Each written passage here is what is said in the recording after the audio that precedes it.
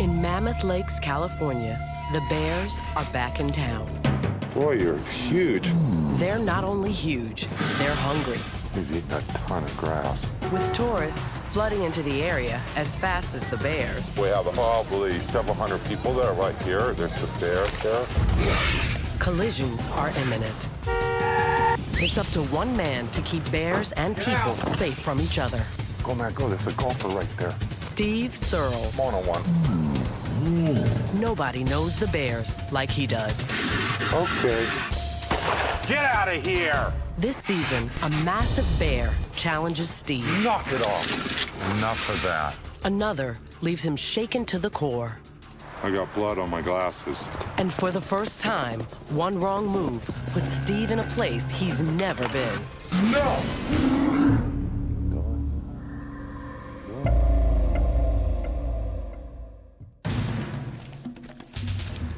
Black bears are some of the most imposing creatures on the planet. They can tear the door off your car and not even break a sweat. A big male can weigh 600 pounds and still outrun the fastest man on Earth. He could sprint probably at 25 to 30 miles per hour. They can scale trees, swim great distances, and sniff out food 3 miles away. Black bears can smell through a cooler that's locked inside of a car that's parked inside of a garage. In Mammoth Lakes, it's easy for bears to find food. There's fish and lush vegetation. It's a wild bear paradise, with one exception. They must share the space with more than 1 million tourists a year. The potential for conflict is great. It's Steve Searles' job to keep things in check. Get out of here! You bad bear, get! So as far as the job goes, I'm a really lucky guy, and I have a unique job, but it's just, you know, it's the yin and yang of life, and I have to be the judge, the jury, and sometimes the executioner. Don't like the third one, and so it's best to do a lot more of the other two. The more proactive I am rather than reactive, the better results we get. So I work a lot of hours, and I'm out here every day. Steve Searles came into the picture as a hunter originally who knew how to track, and when we began to have wildlife issues, the chief of police enlisted Steve's assistance to help control the wildlife. Go on. You know better than this. And as a self-taught professional, he has become very well educated in our local bears' behaviors and how to condition them and use techniques in controlling their aggression to help them realize that human beings probably are not the best people to be around. All right, you guys, across the bridge, let's go. Steve's official title is Wildlife Patrol Officer, but he's better known as the Bear Whisperer. For probably the last 15 years, I have tried to vocalize with bears. I've been too embarrassed to share that. I do it privately, and some bears, when they see me coming, they will start vocalizing. Other bears are a lot quieter. Just through trial and error, I just tried different techniques to make my job easier. Oh, I hear ya. I would describe Steve as a completely unique personality. He's intense at the same time as he can be fairly laid back. All right, you can come over here. He's dedicated his life to hanging out with the bears and getting to know them and trying to understand them. Is it a brown bear? It's a black bear. So how old do you think that cub is? It is. This year? It was born in February. Over the past 15 years, Steve has developed an unprecedented program to keep people and bears apart. It begins with 2 rules for the bears. The first, be respectful of people. You go on. Bears that aren't afraid of people, it'll get them killed. And so, you know, running bears up is a part of my job. Go on. It'll just make them live longer. Rule number 2, don't scare people. Knock it off. We know statistically that people are rarely, if ever, hurt or killed by a bear. 100,000 bears have been killed by people. There's just no denying the numbers that the bear's going to end up on the short end of the stick every time. What are you doing? Get out of there. Get out. I have this psychological hand on them, and even though I weigh nothing in comparison, they believe I'm the biggest, baddest bear in town. But sometimes the bears are willing to battle Steve for dominance. Enough. Shame on you. A bear's gonna huff at me, and he's in trouble with me. I'm gonna huff right back. I don't back down. And when necessary, Steve uses a variety of non-lethal techniques to teach the bears right from wrong. Get out of here. Go on, get out of here. Get. I love bears, but it's cruel to be kind. They need to learn that people are mean. They'll spray them, they'll run them over with their cars, they'll kill them, they'll shoot them, they'll entrap them. And so I'd rather be mean to them professionally than have them die. Steve is one of the most interesting people I've ever met. He's trained all of our officers on his techniques and strategies on dealing with bears, and we work very well hand in hand with him. Hopefully he's gonna move out of there slowly, and I'm gonna back you up with non-lethal. But most of the time, Steve works alone. Get in there, go on. You stay in there until it's dark. Go on now, get in there. Go on in there. Go on. For people that see me working with bears or think that I'm nutty or crazy or it's a dangerous situation, when I'm at your home or your city, that's how I feel too. I'm scared of the cities. My safest place I could be is with the bears. But a bear is still a wild animal, and anything is possible. Wildlife 14415. Go for Wildlife 115. Got a report of a bear over on Pine Road. Copy that, I'm in the area. The neighbors noticed a large bear building a den underneath this driveway, and the people that were renting the home called me to come and take a look. Steve films as many bears as he can to identify, study, and better manage them. There's his den for the last 5 months. All right. Just taking a look.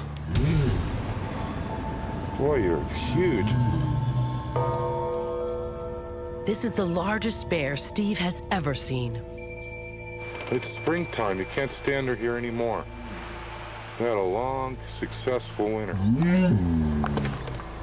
Sometimes I'm called for inappropriate den sites. If it's too close to children or the school, we need to move the bear along and let him know that it's just not a good place for him. All right. Black bears are solitary animals. If their dens are exposed, they usually abandon them. All right. You're feeling kind of anxious? But this enormous bear is agitated. You're okay. And even though there's an opening on the opposite side, he doesn't make a move to leave. To make sure the bear isn't sick or injured, Steve needs to get a better look. My eyes are limited compared to his, and so I always carry a flashlight to try to light bears up. On camera, I'll catch details that I can't catch in the moment. All right. Seemed to offend the bear. All right. All right. The bear's threatening move is known as a bluff charge. Go easy. Bears bluff charging is something that should be respected, but try to understand that it's just their way of letting a human being know, can you please back up and give me some space? All right. Okay, okay. All right, all right. If you aren't frightened when a bear bluff charges, you're dead or drunk. It's alarming to anybody. I might have a high tolerance for bears. It doesn't mean I'm stupid. Ooh. Ooh. Okay. He was mooing and clapping and huffing. Okay, okay. He's saying, I'd really like you to give me some room. I've been under here for 5 months without anyone bothering me. Now you're in my face. You have that silly flashlight. And would you back off and let me sleep? I guess I wasn't listening as well as I should. Steve wants to move the bear out and on his way, but it's a delicate situation. I thought he would take the other way out. Go back. Not hurting you. Knock it off. No! No! Stop it! Knock it off! No! Go on! You stop it! You bad bear! Don't see that every day. Oh my gosh. That's a no bear. Holy. In the aftermath, you could see that the bear couldn't fit out the other exit of the den. I thought he could. Got to give bears their room. When he came out, he had me hemmed in the corner right here. I hear my vocal commands telling him to no, back up. Hands above my head, yelling at him, and he responded and moved on down the hill. I learn every day. Things that I don't know, the bear will teach me. And so this was a classic example of me learning, and the bear was giving me the education. Wow. When Steve returns the next day, he finds Max back under the house.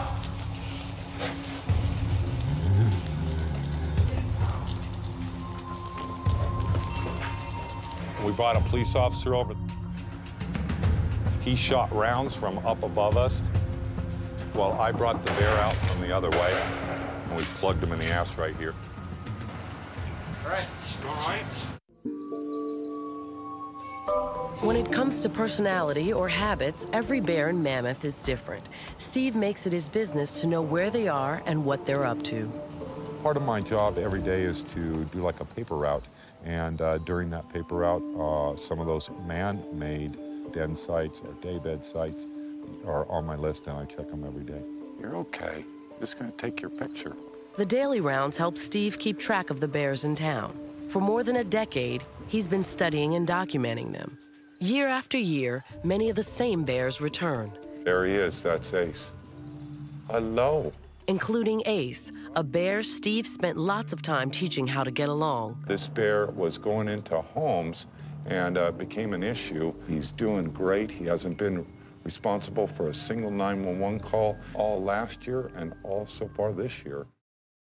Little Red, who's not so little anymore. Whoa. Ugly Bear, who keeps himself out of trouble. The old bear Half-Nose. Well, you look good. You look good, pal. And one of Steve's most stubborn bears. Hello. Is that you, one ear? The bears are always in the shadows, and as much time as I spend with them, it's still hard to determine one from the other. Under the darkness or the canopy of the forest, it's sometimes hard for my eyes to adjust and see. Now I can see clearly. It is you. It's One Ear. You're looking a little tore up, but not too bad. Steve gives each of the older bears names. Bears are only named for their physical characteristics. I don't name them Bob or Joe or Susie. I name them One Ear or Half-Nose or Blackie, Brownie, Blondie, names that I can help remember my bears I'm working with this year. One Ear, I've known him for, geez, maybe over 10 years. He knows how to get along with people and how to stay out of trouble. But there was a time when Steve and One Ear were at odds. Hey, One Ear, stop it! Get down there. Go back. To personally look in my face and not move away when I approach him, that doesn't stand with me. No, One Ear! Get back. Whoa. Go back now. After countless run-ins, the old bear has finally learned to play by Steve's rules. Do the bears remember who I am? Probably better than I remember them. They have wonderful memories. Black bears are extremely smart. They're known for their ability to communicate, cooperate, and grasp simple concepts. What a nice bear. He continues to just move on out of our way and give us our space where it should be the other way. And this is one of the few bears that's still alive that I started the original program with. You don't get this old by being stupid, and so he's a very intelligent bear. Hello. One of the most important parts of Steve's job is keeping the bears away from crowds, especially during the height of the tourist season. I'm gonna come up there and bring up an officer in just a little bit. A large cinnamon-colored bear has been spotted inside a culvert, too close to a busy arts festival. We have probably several hundred people there right here. There's a bear there. They have concerns about it staying the day here and likely going to ask the bear to leave. That would just be a bear near the art festival, and I might use a unit over here for a few minutes. With so many people all around, Steve calls for backup.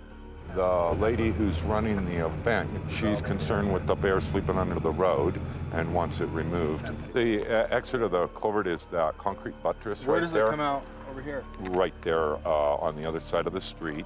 And the bear is sleeping about 30 feet in. And it is that concrete spillway is where the bear is going to predictably come out. The least offensive thing I think I could do to the bear to drive him out is touch off 2 flash bangs. It's just a very simple device.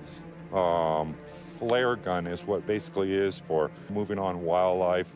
It's all just a helpful, non-lethal tool. Just startles the bear and lets him know that he needs to move on. The officer loads his rifle with non-lethal rounds in case the bear runs into the crowd instead of away from it. Steve went to one side of the culvert, and I went to the other side of the culvert and stood up on the roadway so where I can see the bear actually exit. He's just in the wrong place at the wrong time. I'm going to torch off 2. They won't touch him. The percussion is going to drive him out. Go on now. You got to go.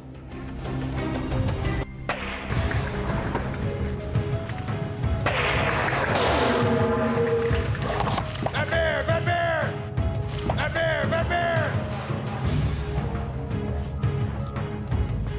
And when Steve shot the flashbang, the bear went through the culvert out towards the golf course, and I was in position to fire a less lethal round and scare the bear if the bear was to come back towards the roadway. He's right there, bro. Go on now, get in there. Get in there now. Go on, get in there. There he goes. There he goes. See, leave it to the professionals. Shut up. Good job, man. Thanks for your help, Dan. Yeah, no problem, anytime. Bear went the right direction, didn't bother the people, knew he had to leave, and we're on to the next call. Mammoth Lakes is tucked into the forest and surrounded by green belts. It gives the black bears plenty of room to den. Here in the forest under the canopy, the bears come to stage or put in bear beds. These are great examples of that. You could see that it's a rotted, deteriorated log, and during the heat of the day, this material stays cooler than the normal dirt or the duff. I'm about 6'4" barefoot and 180 pounds, and just to give you some kind of scale for the size of the bed, when I walk up on them, you know, they're oftentimes asleep or have their pads up in the air if they want to be cooling. They're crimped over and, you know, more in a huddled fetal position if they want to keep body heat. They are diggers by profession. They build them just about the size of their body. We can see 2 front pad prints where the bear was probably laying on his tummy. It was a little bit rocky for him or had too many pine cones in it, and so he didn't use it for long, but we can see where a bear was trying the bed out, kind of like the fairy tale. You know, there's flowers, water, trees, everything you need to be happy as a black bear. But they also like their privacy. They often seek out hidden spaces. Mono 1, Wildlife 197. And sometimes they end up where they shouldn't. That's when Steve has to respond.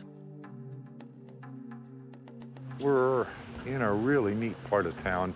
A lot of these homes aren't lived in. At this one, a bear has moved in beneath the hot tub. Hey, big guy. Hello. It's cold out, huh? It's nice and warm under there. He's sleeping under there today. But there's a problem. The bear's noises have frightened one of the grounds workers. You're okay. Hi, pal. He'd be a 4-year-old, maybe a little bit older male. He's just kicking it. The first thing Steve wants to do is identify the bear. He has no chest markings, no breastplate. He has no torn ears, no scars. Not that big a bear, but not too small either. But he hasn't garnered a name, but what a lovely bear. I think that bears are like people. Some of them are more standoffish, some are more easygoing. It's a good trait to have as a bear. To be very docile and afraid of people, that's a good trait too. A bear is not a bear is a bear. They come in all different varieties of their attitudes towards people and humans. But this is still a wild animal, and the bear is not allowed to stay under the porch after scaring someone. Those are the rules. You gotta come out. You can't stay here anymore. You scared the jacuzzi guy. Come on. Go back in the woods. Let's go. Out. Okay. After failing to drive the bear out with noise, Steve resorts to pepper spray. This form of non-lethal assaults the bear's senses, but it completely wears off within 8 to 10 minutes. The only lasting effect is the memory, which can save the bear later from getting into another dangerous situation with people. Come on, out! Get out!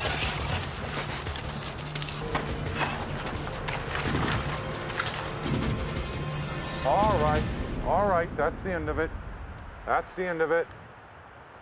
You're all right. He's just showing submission by being in the tree. I don't have a single documented case of him doing anything wrong in town, and he was just sleeping in the wrong spot, that's all. And so what's done is done. I don't think he holds any hard feelings. I don't hold any hard feelings, and he'll go about his day and I'll go about mine.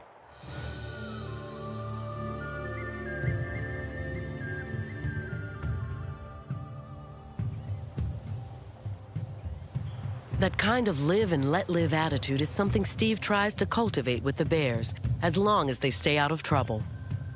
He loves just spending time with the bears.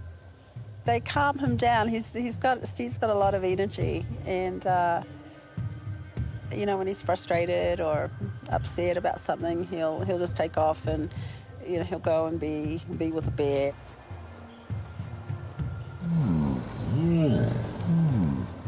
He's picked up a few traits.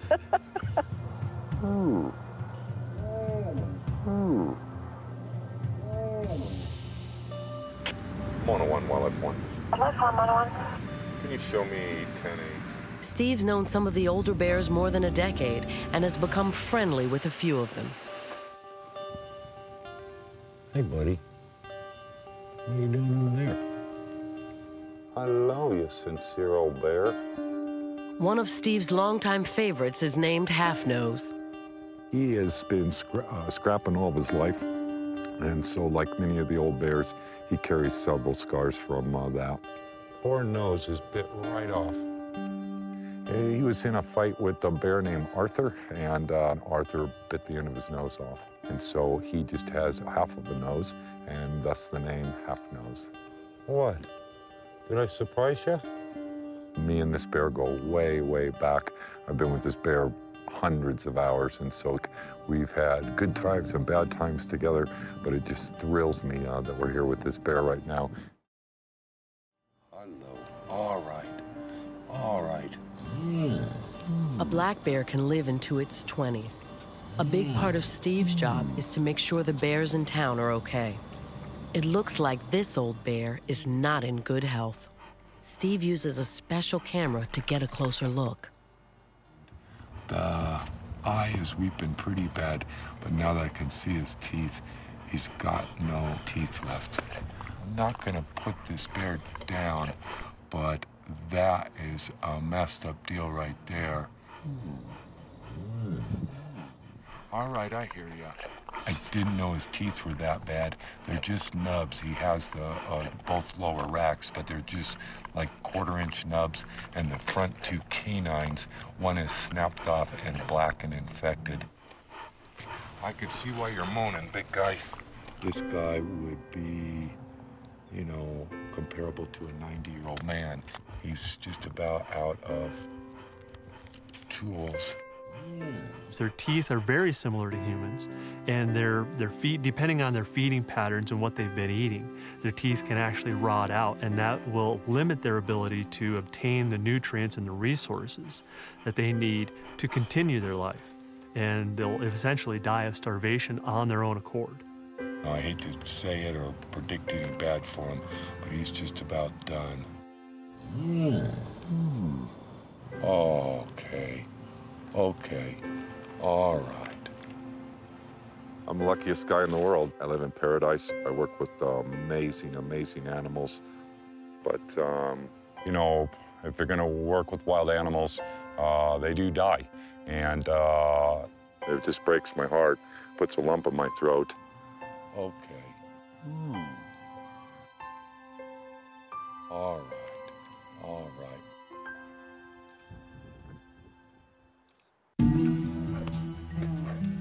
Steve Searles is devoted to protecting black bears, but he can't save all of them. In Mammoth, the bear's single biggest threat is traffic. I'm sorry to say that the accidents that we've responded to and seen this year is more than I've ever seen. Bears often misjudge how fast a car is going. With lots of tourist traffic and a major highway nearby, collisions are inevitable.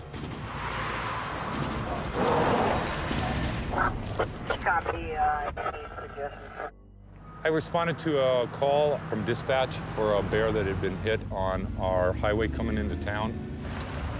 Steve doesn't know what shape the bear's in, so out of respect for the animal, he looks for it alone, bringing only his camera to document whatever may happen.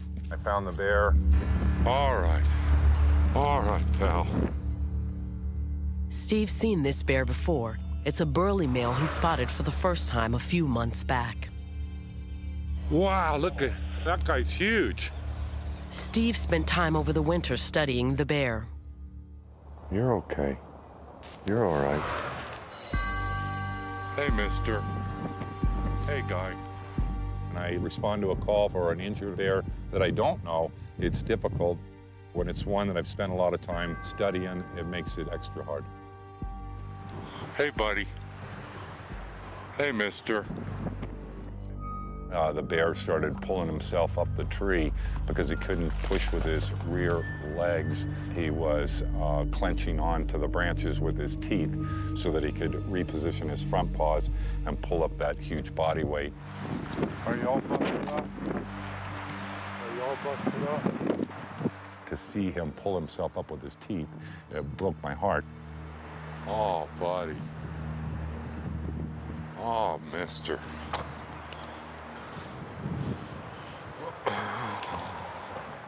He splayed out on the branches and was in a lot of pain.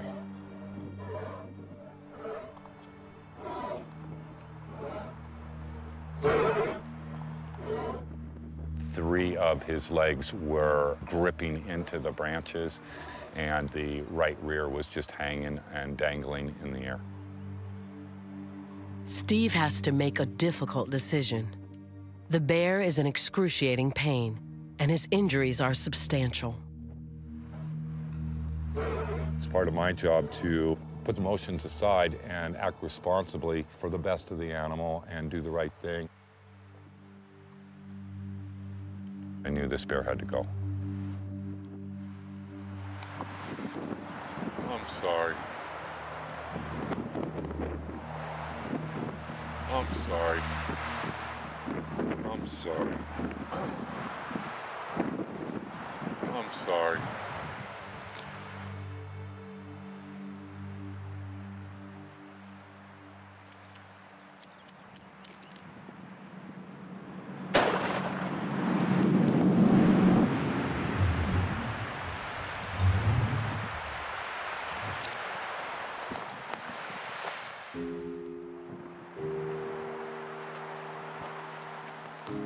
Working with wildlife has the good days and has the bad days. I got blood on my glasses. That's a bad day.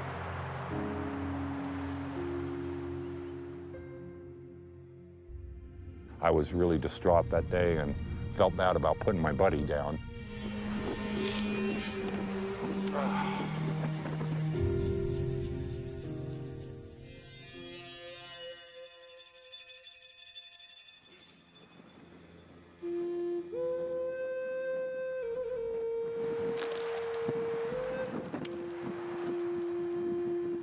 Then I went and got gloves, got up there and unwrapped them.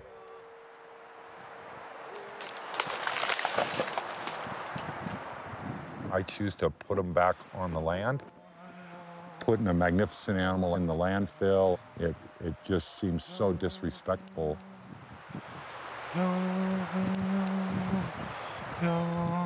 Ending an injured bear's life is an agonizing part of Steve's job.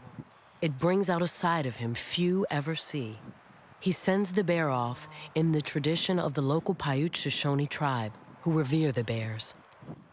The Native Americans taught me to use tools, whether it's the tobacco or the smudge or a prayer or a song. All that shows the respect I have for the bear and try to help him on a little bit.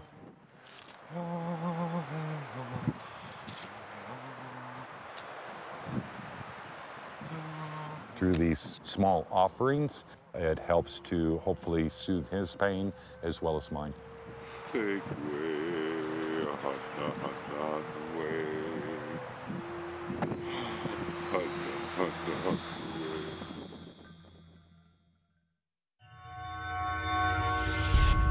Not everyone considers a bear's death a tragedy. Because of their immense size, adult males are prized by hunters as trophy kills. How long ago was there somebody with a gun? Hunting is legal in California, but not in the town of Mammoth Lakes. So when Steve gets a report of a bear that's possibly been shot, he responds quickly. The man says that there was a guy with a gun 20 minutes ago, and then his kids say that there's a bear that was twitching around and laying down in the backyard. If there's anybody in the area with a gun, that will be a problem. So we're just gonna run up here about a block away, and we'll see if we can help out a little bit. Based on where we are in the neighborhood, it's gonna be likely Big Red or Little Red. I can't hardly tell them apart anymore, but this is their area.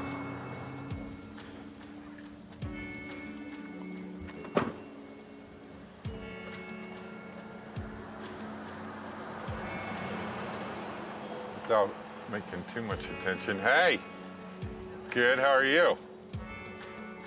Steve tries to find the bear without drawing a crowd.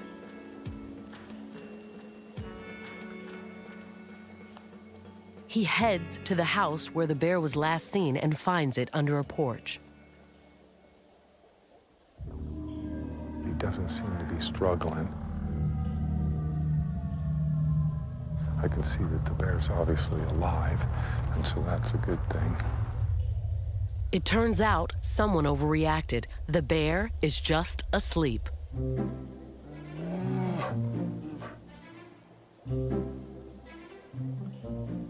It's a 6.5-foot, 7-foot bear.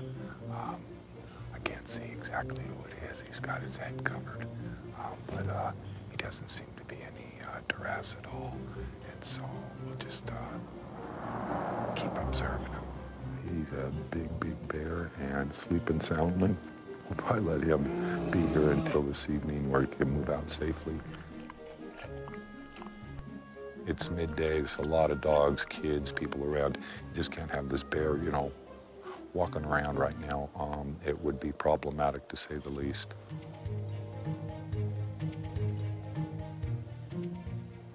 Hello.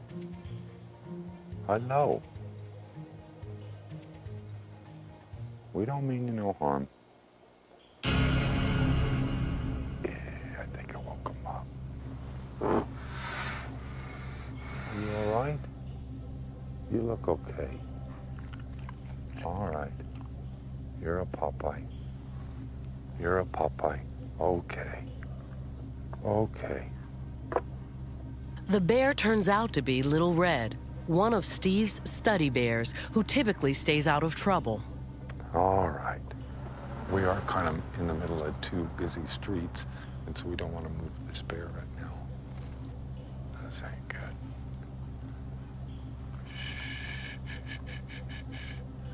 Don't scare that bear.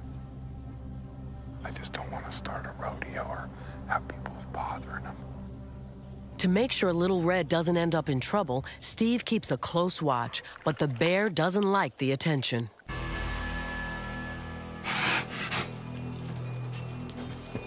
He's got his front shoulders down.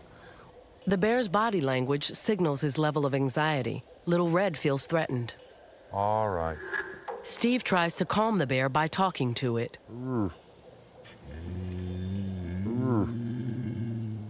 All right, I know. Okay, I'll back off if you do. If we're out in the forest, we would have backed off immediately. I own the pavement, he owns the forest, and that's the deal we have. And he was trying to challenge me, basically, you know, near my home, and that just won't go square with me. It's a tricky situation. At any time, Little Red could overwhelm Steve and win the battle for dominance. Black bears are strong. They're immensely strong, stronger than a human by far. And it's really easy for a black bear to overcome a human. All right, all right. No. We already talked about that. You stay right there and get some sleep. All right? With male bears, it's often a battle of wills. For Steve to maintain absolute authority, it's imperative that he gets the bears to back down every time. We're not in the middle of the forest. We're in a residential area. All of his senses know that. All of my senses know that. It's just bad bear management to let bears bluff people. It starts with me. It'll go to the tourist locals. And I run this town, not him. He's more than welcome to live here, but he can't bluff people off. There you go. There you go.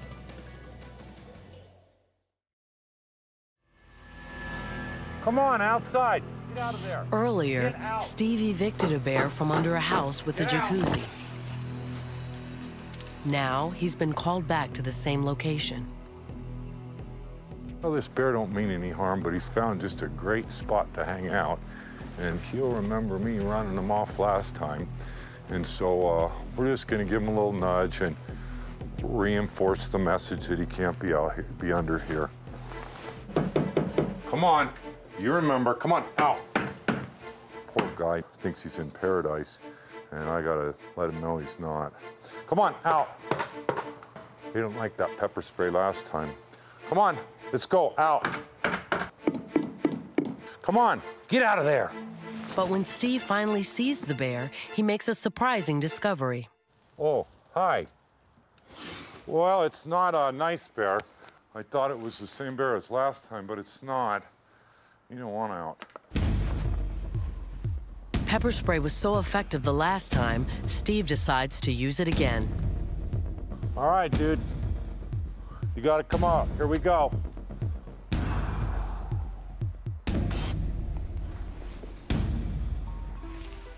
There he goes. Look at that big cinnamon. Wow. All right, all right. Yeah, it was the big cinnamon, and it wasn't nice bear. As much as I know about bears, I mistake them sometimes too. To make sure the large bear is staying out of trouble, Steve follows him into the forest. This place is mine and not his, and he just has to know that, and now he does. No harm, no foul. All right. Look at the steam coming out of him. He thought he could poach a spot here. I think he's kind of annoyed with me. The bear instinctively trees himself, but he's put on a lot of weight, which signals something else to Steve. The season is coming to an end. Oh, look at his big tummy. Wow, you're bigger than a house, dude. He looks like a Wookiee or something. Look, he's too fat. Can you imagine the pressure on his toes right now? He's a 7-foot bear with a big old gut. And I would guess that he is over 400 pounds right now. He could probably do it a little bit faster, but he's really at weight right now. He'll probably hunker down up there until nightfall tonight. What a beauty. The bear is securely treed. Hopefully, he's learned the same lesson that Nice Bear did and won't be back. Nice Bear hasn't been under there in a month. And so that's a success. And now this bear knows it's off limits. We'll let him be as long as he stays in the forest and not under somebody's house. To keep the enormous animals at a safe distance from people, Steve often depends on his ability to think like the bears. When he hears of a sizable bear inside a culvert where it doesn't belong, he knows exactly how to handle it. There's a lot of kids that come home from school and they tease the bear that's in there, and so I just don't want them there. And so I'm gonna go take care of this real quick. There's a green belt that's adjacent to the property and make it super easy to have the bear go off into the forest. This is one of the larger culverts. They're just storm drains, really. This one's so tall that he can stand up in there and, you know, get out really quickly and get in quickly. It's not the first time Steve has had to forcibly eject a bear from this culvert. We have a bear living in the pipe. It's been living in there for a couple weeks now, and the kids check the culvert every time they come home from school and try to hear the bear growl or aggravate the bear in any way that they can. I'm gonna go ahead and deploy a flashbang device.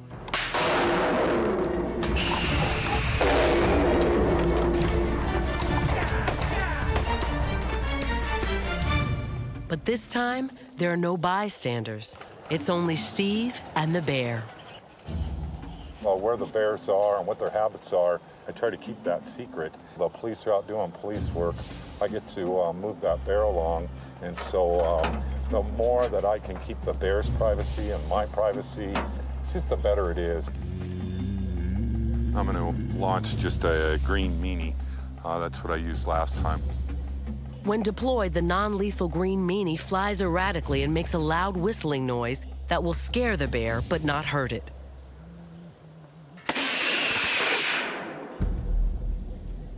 It doesn't work. The culvert is the length of a football field, and Steve can't get a good angle on his shot, so the green meanie barely makes a sound. He tries again.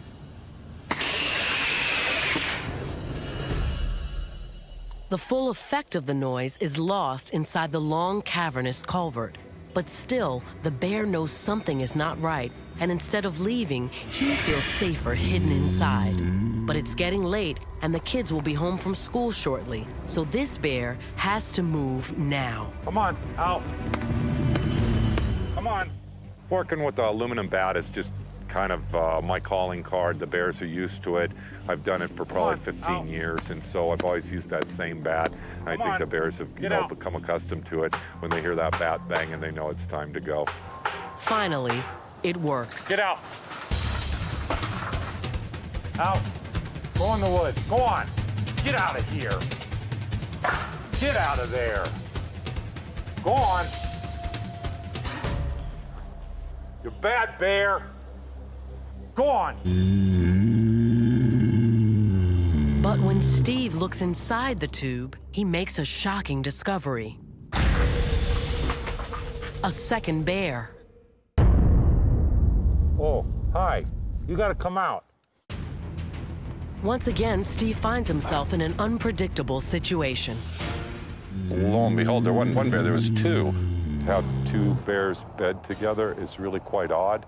He deploys a cherry bomb. The non-lethal explosion should be enough to persuade the second bear to seek safer ground.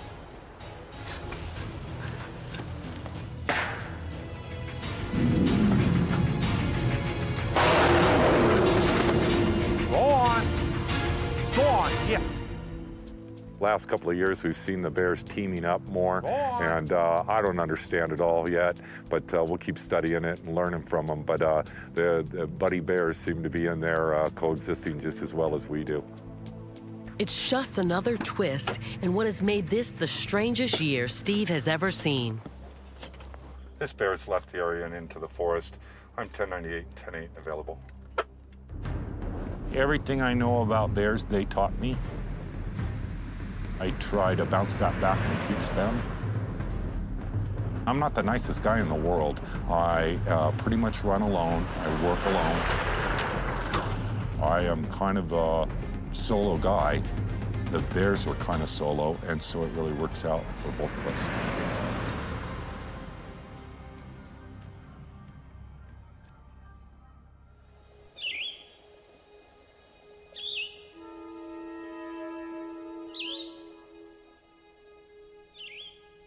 As the season comes to a close, Steve spends some much-needed quiet time with his bears.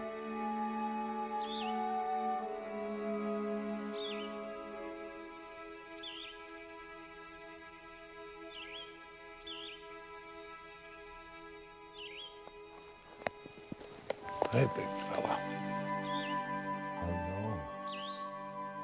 You're all right.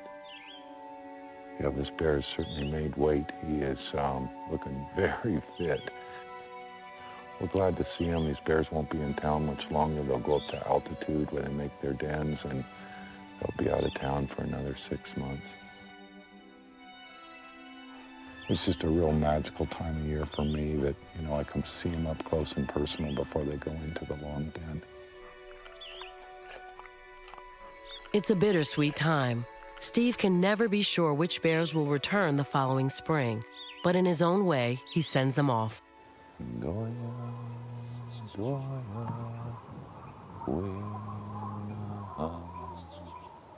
would I love to share with everybody what it's like to sit this close with a bear. Yeah, I don't know how to put it into words, but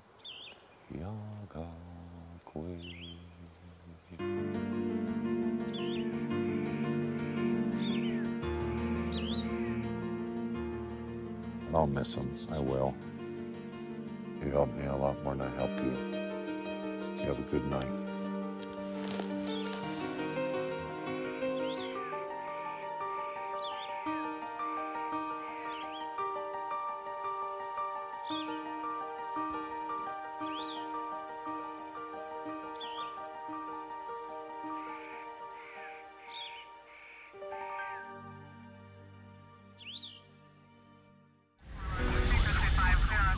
I heard a growl. The unthinkable has happened. He walked right up in front of me. A visitor in town has 2 mysterious puncture wounds. There's 2 on scene right now. Did one of Steve's bears cross the line? That kind of thing will get you killed. What is that right there? This is the Mammoth Lakes Bear Report. Skies are clear, winds are calm. Looks like another gorgeous day in Mammoth. Spring in the eastern Sierras. The start of the 6-month feeding season when Mammoth Lakes' most celebrated residents make their way back into town. Got 2 young bears up in a tree. Not sure what they're gonna do next, but tune in later and we'll let you know. Oh, look at that. Oh, that's amazing. How cool. Look at him. Thousands and thousands of people have seen bears in my community, and I'm proud of it. I never got this close to a bear. If you catch a big fish here in Mammoth, you'll tell the story, 10 or 15 times. You see a bear in Mammoth, and you'll repeat that story for the rest of your life. And the chances of seeing a bear here are good from mid-April to late October, when they go back into hibernation. Thanks to Steve, the town successfully coexists with the local bear population all summer long. Steve has put Mammoth farther ahead than other communities. And I think it's because he's got that on-the-ground, out-of-book experience. Steve does it his way, and he does it based on long years of trial and error. There's a really long list of successes and bears that are just push-button bears. I call them half-bib, big red, the big blonde. All those are examples of bears that have not been involved in issues. They're just trouble-free, and they're just a pleasure to have living in our community. But many bears don't start out this way. Often the biggest challenge for Steve comes from the youngest bears. What in the world? They would be the teenagers of the Bear Society, and just like we grew out of those dumb things that we did, they're just in the sharpest part of the learning curve. Get out of there. If we were 60 miles out in the wilderness with this same scenario, are those 1 year and year and a half old cubs any smarter? Heck no. They can get in trouble falling out of trees, falling into swift water, predators, coyote, other male bears. It's just a matter of learning what is scary and dangerous and what's not.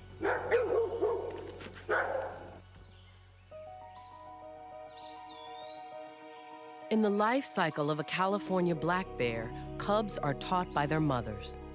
In the spring, the bears will emerge. The females will nurture their young, teaching the young what to eat, how to eat, where to obtain the food. And that's a very critical time for a cub life. After about 1.5 years to 2 years, the female will push off the cubs to go find an area or a territory of their own. If young bears want to live in Mammoth Lakes, they must learn to navigate a human society. Go on now, get out, hey, get out of there. Go on, get out. Get out of there. So Steve often plays the role of surrogate parent. They don't have the benefit of their mother teaching them, so I'll try to step in and do what I can to help them learn the ways of man. There you go, let's go. To teach them, Steve uses a variety of non-lethal techniques. He can literally yell and scream and just use his voice if need be, bang a baseball bat and scare him in that manner. Go back. He also uses what they call flashbangs that are noise devices that sizzle and whiz as they go past the bear to scare it. And he also, in many cases, will use a rubber bullet, which just gives the bear a good sting and lets him feel like this isn't where I want to be. I'm getting the heck out of here. You bad bear. Bears that are a little bit too friendly or getting into garages or stealing out of cars, that kind of thing. I typically spend more time tracking them, following them, reprimanding them. Hey, what are you doing here? You bad bear! It's just an ongoing conversation and education for me and the bears.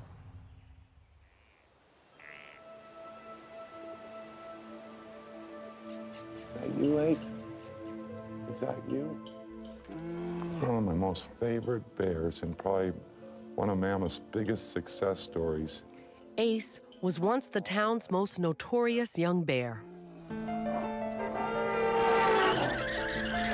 Come on, get out of there. It has broken into as many as 8 or 9 homes. About half of those homes have been occupied. Police were ordered to shoot Ace on sight. I'm not willing to compromise a human life to save a bear. But Steve believed he could turn the young bear around. What are you doing? He tried every non-lethal technique he had. Finally, it paid off. Get out of here! Hasn't been responsible for a single 911 call in all last year and all so far this year. I'm very glad you're alive. Every year there's another Ace, but nothing could prepare Steve for the challenge of this season's young bears. Mono 1, wildlife 1. I'm gonna be out for crowd control. We're just gonna roll up here to Lincoln House at the village. The last couple of nights, a young bear was swimming in the pond, and it makes for a cute story, but it's just not okay. North Village is a multi-story mall setting with lots of restaurants and people and activities. Mono 1, wildlife 1.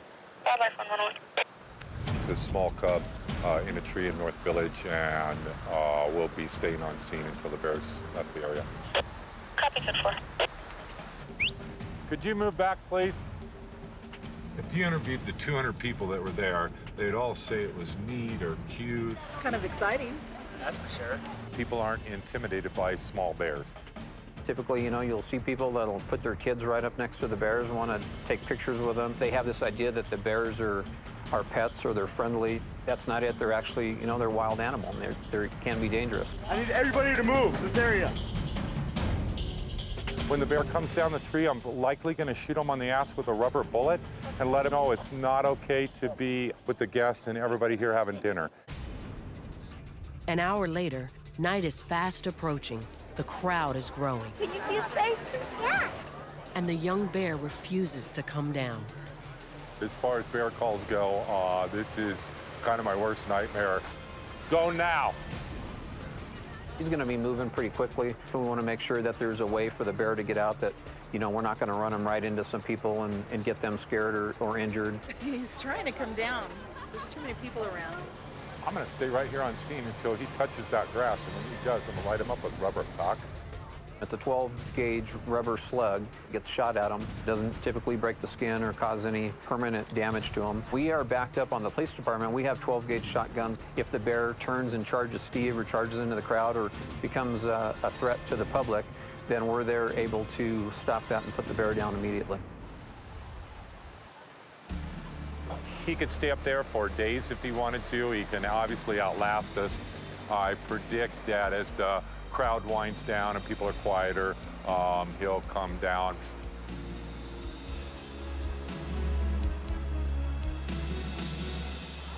Oh, he's coming.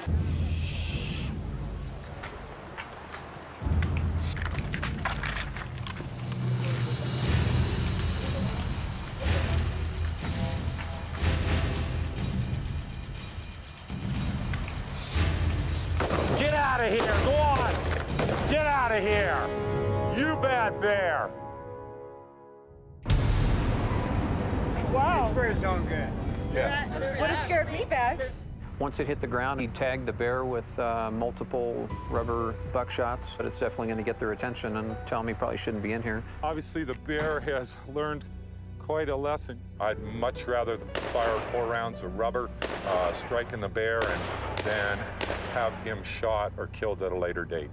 If he needs any more education, we can do that for him too, but hopefully that'll be enough for tonight, and we won't have any more issues with this young bear in with a bunch of people. 101 Wildlife 1. I'll be 98 from the call and patrolling the area.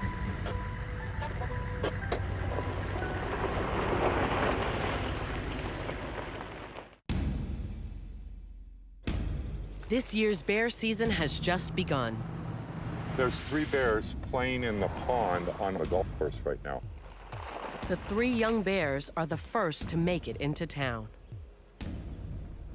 Copy that, thank you. After a chaotic night with one of them, Steve is on high alert.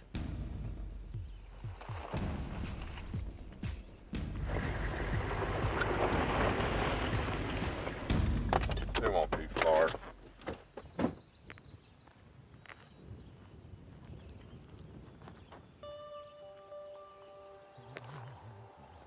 All right. All right. Wow. Very cool, man. Oh. Oh, what is kind of way is that to come down? The 2 of the bears are siblings. The third, oh, stop. What was that? You're gonna have to practice. The third one is not a litter mate. These 3 bears are just playing and they're not doing anything wrong. I just want them to get into harm's way. When they're roughhousing like this, they forget where they are. Hello, it's the knuckleheads. When it comes to young bears under 2, I don't name them because, you know, statistically half of them are gonna die. And so maybe to preserve my own feelings and preserve the community's feelings, unless it's necessary, I try to not name those young bears until they're after 2. Oh, that's beautiful. There's my paycheck this week. Pretty rough on each other. Those teeth are very, very sharp. And even though they look like a teddy bear or something, they can inflict harm. It's all part of the learning process for these bears and the pecking order that they're gonna slowly grow into. There you go. Beat them up. Beat them up. Hello. Oh. You know, I see the most worst stuff in my life, and then I see the coolest stuff, and it makes me feel weird sometimes, and this is really, really cool, and fills my heart, you know. It makes me want to go out and help the little guys even more. Hello. Hello. You're all right. I don't know who's babysitting who sometimes. Probably a 50-50. The bears help me as much as I help them. That's a pretty fair deal. What is it? What is it? Uh-oh. They are arguing. Is that trash? Hey, you guys, put it down. Hey. No, no, no, no. No. One of the most important lessons for these young bears to learn is to stay away from unnatural foods. Put it down. No trash. No. No. No, no, no. Get out of there. No. Look at it all over your face. Move away. For brains. It's some kind of...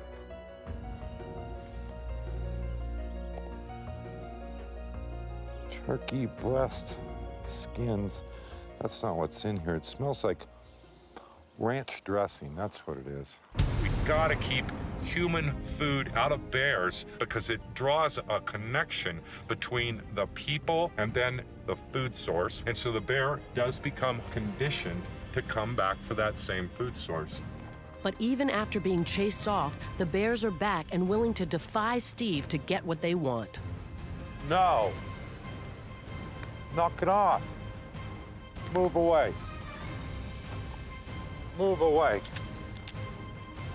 How dare you? No. You guys need to learn. Go over there and get in the tree. Go on. Go on. You've worn out your welcome. No.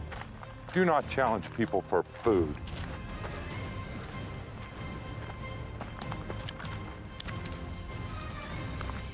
They're testing their boundaries. No. Two of the young bears back away, but the third bear returns. To send the message that this behavior will not be tolerated, Steve stands by with pepper spray.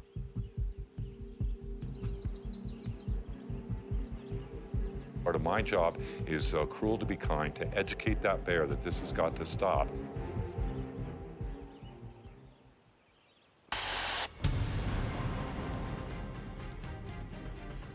This stuff works great. They don't like it one single bit, and hopefully that'll teach them a lesson for today. Don't be challenging me or anybody else over a food source at all. That is absolutely off limits. It's a lose-lose situation for the bear. When the bear has unnatural food sources that it relies on, it becomes more aggressive, it gets closer to humans more often, and unfortunately it may result in the loss of a bear life, which is one thing we're trying to avoid at all costs here in Mammoth.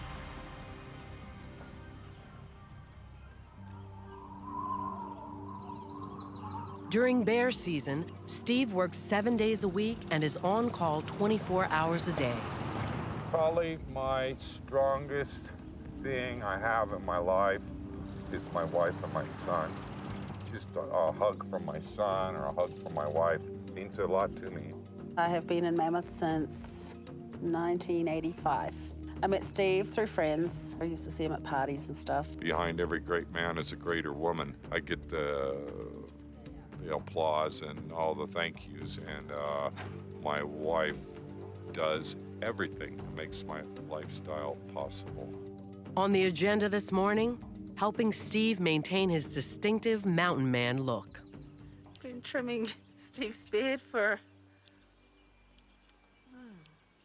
maybe close to 20 years. The last time he shaved and had a haircut was on our wedding day 20 years ago. 20 or 16 days and 3 hours. And knock it off, hon. A trim, please. my dad actually gave him the haircut. I think Steve was more nervous getting his haircut by my dad than actually getting married.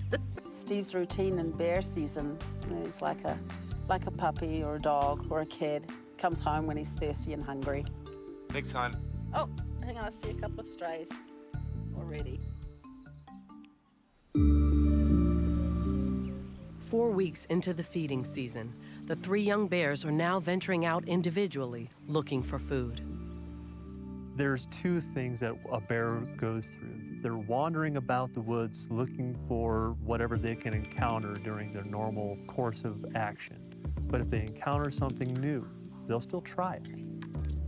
My neighbor just called and there's a bear, so we're gonna go take a look. A bear can smell food 3 miles away, and one of the young bears is drawn to a picnic table in a residential neighborhood. When Steve arrives, the bear is gone. Look at all this garbage. Holy cow.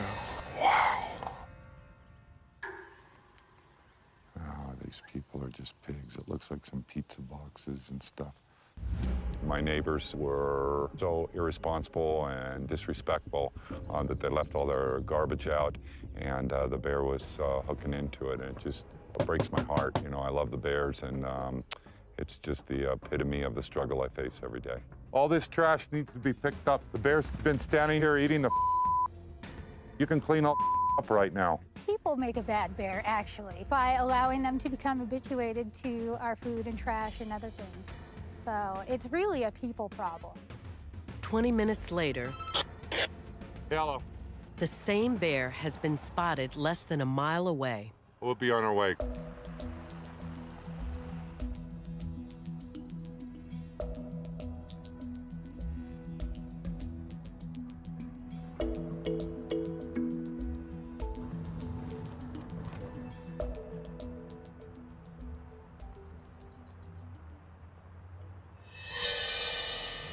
No.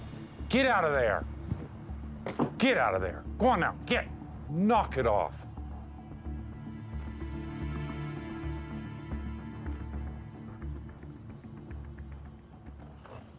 Hi. We just followed him up here and seen him in your trash. Is there somewhere I could lock this up? It's full. The people that live in Mammoth will tolerate more from the bears than I will. I know the bears individually, and when they mess up or at the wrong place at the wrong time, I really take it personally. I don't want them to have that extra strike against them. The young bear has backed himself into a corner. A bear! A bear! He's now between apartment buildings and a busy highway. He doesn't belong in this situation. He can see the traffic, the cars going by. We want him to be uncomfortable. We want him to have a bad time. He can't be hanging out in the middle of the day on the main street of Mammoth, or we'll end up picking him off the road, or he'll get himself into other trouble.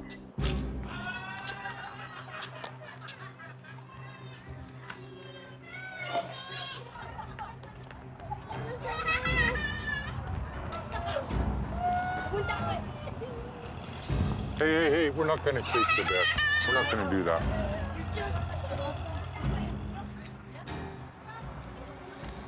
It's right there. Hey. Leave this one alone. I'm gonna have to get a lot more heavy-handed with the young bear. The more time that we're on him, just like a child or a dog, the repetitious reprimanding of bears that sometimes is necessary. I'm 100% sure that I'll be working with the bear again, if not today, tomorrow. Bears remember locations where they've been successful finding food. So the next day, Steve returns to the same area the bear had gotten into trouble. Sure enough, the young bear is back. There he is. Damn it. No trash. Get out of there.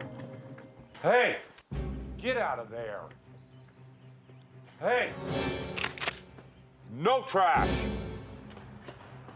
How dare you? No. Go on. Get out of there. You bad bear. I barely lit him up with a little bit of rubber buckshot and let him know, that you're welcome to be here, but only on our rules. And that's what I do. I spank. But there are 3 young bears this season, and Steve can't be everywhere at once. These small bears that we work with every year, they can be a handful. It takes a village to raise a child. It takes our town to raise these silly little bears. As the feeding season heats up, Steve gets busier. That's single round deployed out on Sierra Star for just a bear grazing near the tourists.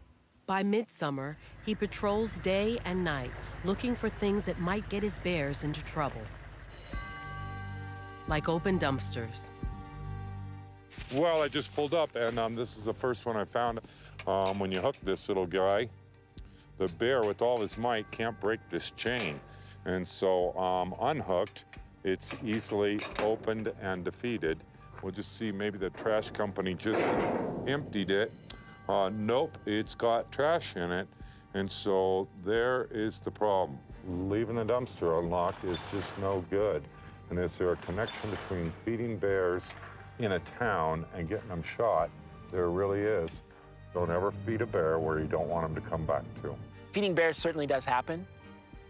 It's important for people to understand that it's not something that's allowed under town law in the town of Mammoth Lakes, under state law, or under federal law.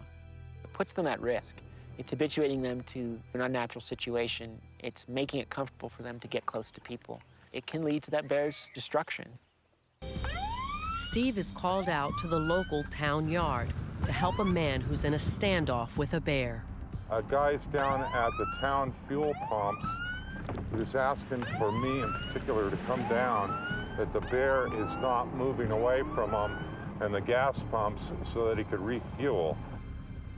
The local town yard, where police cars and buses are serviced, is only blocks away from the industrial dumping yards.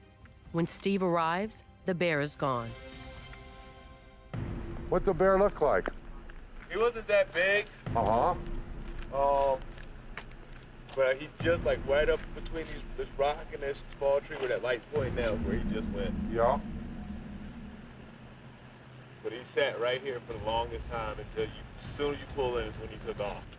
Steve spots trash on the hillside. And more unlocked dumpsters. What the friggin' heck? You can't blame that on tourists.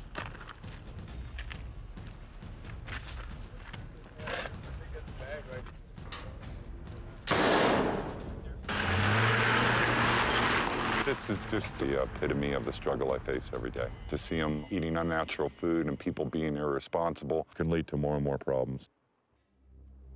By the height of the season, the big bears have moved into the most desirable feeding areas, pushing out the smaller bears.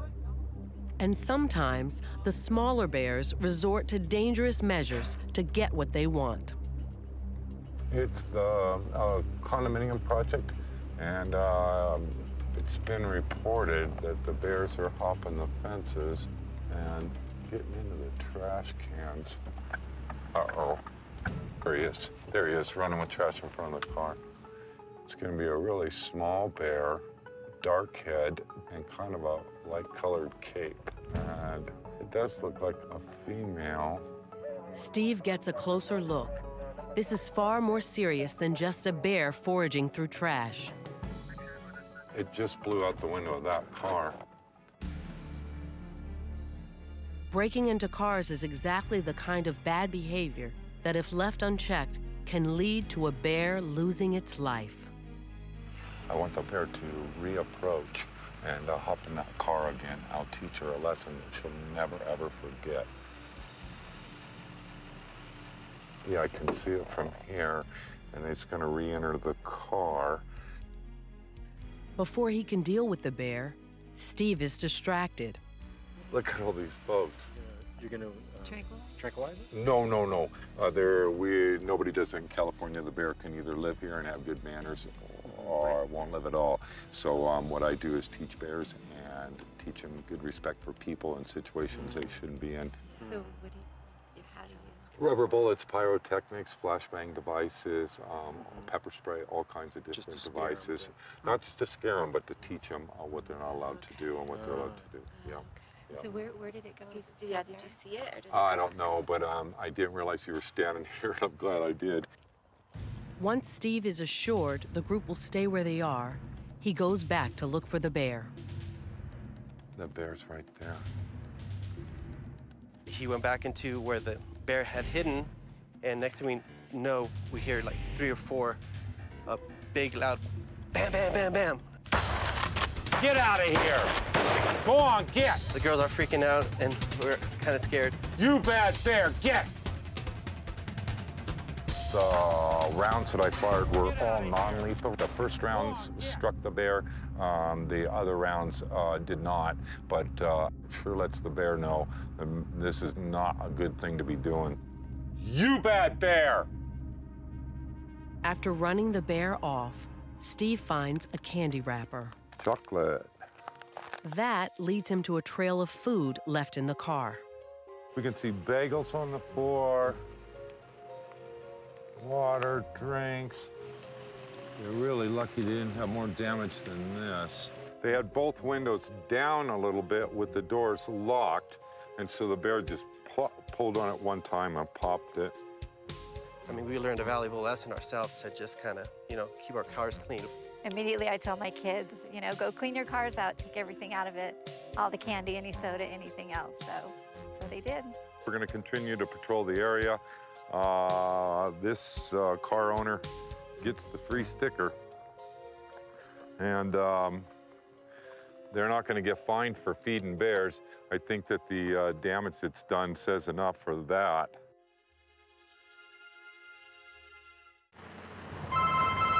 Hello. Yes? We'll be on our way. Thank you. A friend of mine just called me, and a young cub is in his backyard. We're just going to run up there and see which bear it is. The homes in Mammoth butt up against the forest, and many of the residents like to document the bears in town. To me, they're like the spirit of the forest. I call them the spirit of the forest because they're so quiet. I mean, you can be walking and not even realize they're there. One of the reasons we have so many bears in this particular area is we have everything here that the bears need to live. We have the woodland where they can get privacy and sleep back here, which they do, and can get away from people and other bears and have a peaceful existence. But this young bear hasn't come here to relax. He's trying to figure out how to get that bird feeder down. Birdseed is very nutritious. The seeds are packed with fats and oils that they require, as well as protein. They readily will take to it and enjoy it immensely. It's almost like ice cream to them. People in Mammoth are encouraged to get the bird feeders so that the bears can't get to them, because they potentially could associate bird feeders with homes and houses. So what we've done is we've strung wire between pine trees, a long run of wire up very high.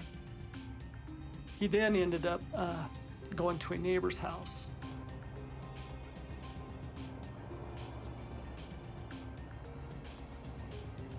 And she just happened to have set her bird feeders up out on branches, hoping that the bear couldn't reach out far enough to grab them.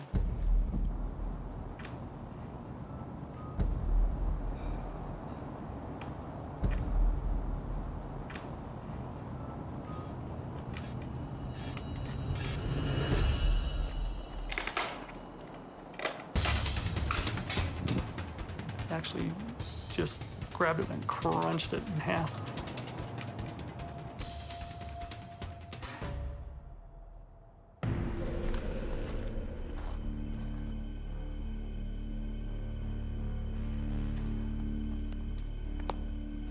Go on, get up there. Go on. Go on, get. Go on, get. That's the crack cocaine of a bear's life, is this silly bird food. Ah, get! He moved out of the area respectfully. He's done what he was supposed to. He's back in the deep woods. Everything's good again. Steve takes the opportunity to reinforce the young bear's obedient behavior. Are you starting to learn? The monotone I use with the bears lets them know whether or not he's on my terms or we're on his terms. And I'm laying on the ground, I'm being submissive to him. He's out in the thick forest, he's under the canopy. He's in no trouble at all. I compare it to raising my son. Even when I have to reprimand my son, I'm loving on him the very next minute. These bears can understand that exact same principle. All right. All right. As long as the bear does the right thing, then we're back to the relationship that we were having before that incident. All right. Sleepy. This bear seems to finally be learning how to live in town, but there are still 2 other bears who have a long way to go. Thank you very much for calling. I'll be en route right now. One of the young bears has really crossed the line. This morning, I woke up to a bunch of racket and realized that the bear had actually squeezed itself through this little window. I didn't even know that this window was opened, and as soon as the bear squeezed out, it actually turned around and tried to go back in. So bear strips are down. She had assembled nail boards to put outside of her windows and doors to keep the bear from standing up on its back legs and hopping in the window. And the unfortunate thing is that the bear has been rewarded by coming in my house, so essentially my house is kind of like a calling card at this point. I think also the fact that my house is in proximity to this campground doesn't really help too much either. If that bear comes today, call me immediately. Yeah, I will. All right. Breaking into homes is a serious offense. Steve needs to find the bear and teach him a lesson, fast. He heads to the nearby campground. The bear has taken refuge in a tree. The dogs put him up there. Anytime a bear is afraid or concerned or hears a loud noise, he's going to tree every time. And being at this age, they spend half of their day up in the tree. Oh, look at him. How cool. Look at him put his chin up on his head. As long as I keep him up there, part of the punishment, all these people that have been gathered around, the dogs that were here on scene, makes him very uncomfortable. And keeping the bear uncomfortable is the plan. It's the only way to teach the bear that being around people is dangerous. I feel sorry. I do. Yeah. That's amazing. All right, you guys, everybody get a photo? Yep. All right, thank you. Have a good night. Make sure your camp is clean, okay? Check your cars, make sure there's no food. All right, thank you very much. Thank you. Once the crowd is cleared, Steve focuses all his energy on the bear and getting him out of the tree. It's all right, come on down, let's go. To move the bear, Steve mimics the sound a sow would make to her cub.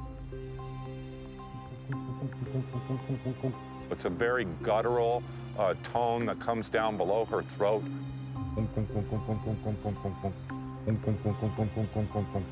I'll use that to calm young bears. I've done it so many times with so many bears. As the bear moves down, Steve approaches the tree armed with pepper spray, a potent aerosol that overwhelms the senses but wears off quickly. Come on. Come on.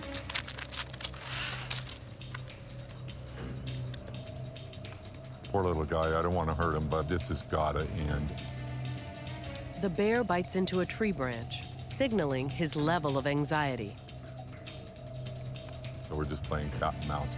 He's gonna try to come down again right now.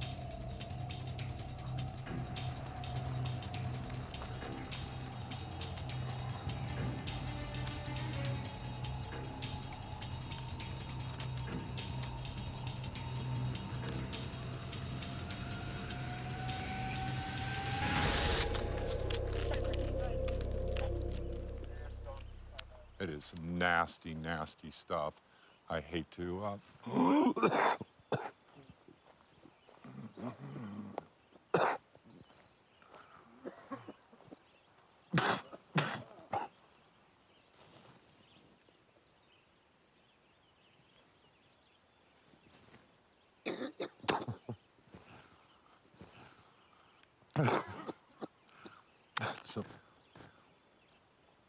That's some nasty stuff. The bears hate it. He really...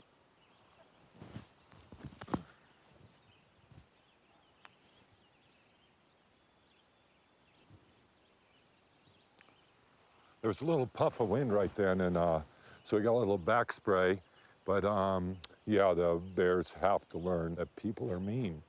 They'll spray them, they'll run them over with their cars, they'll kill them, they'll shoot them, they'll entrap them. And he doesn't get it, but he just has to learn, or he'll die. Since the pepper spray missed the bear, Steve must try again. I'll stand here for as long as it takes. I'll do it for days or weeks. This time, he stands by with a shotgun loaded with rubber buckshot. Come on.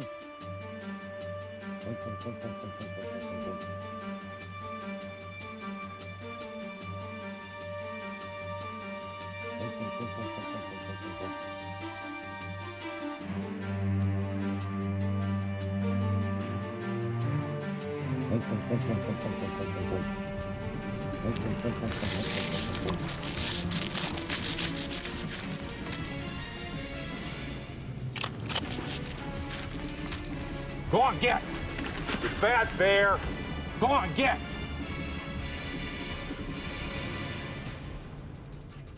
Just the noise of the shotgun racking, it's all a non-lethal deterrent for the bear. Like a dog or a child, hopefully he can learn and become a member of our community, and these problems won't be an issue.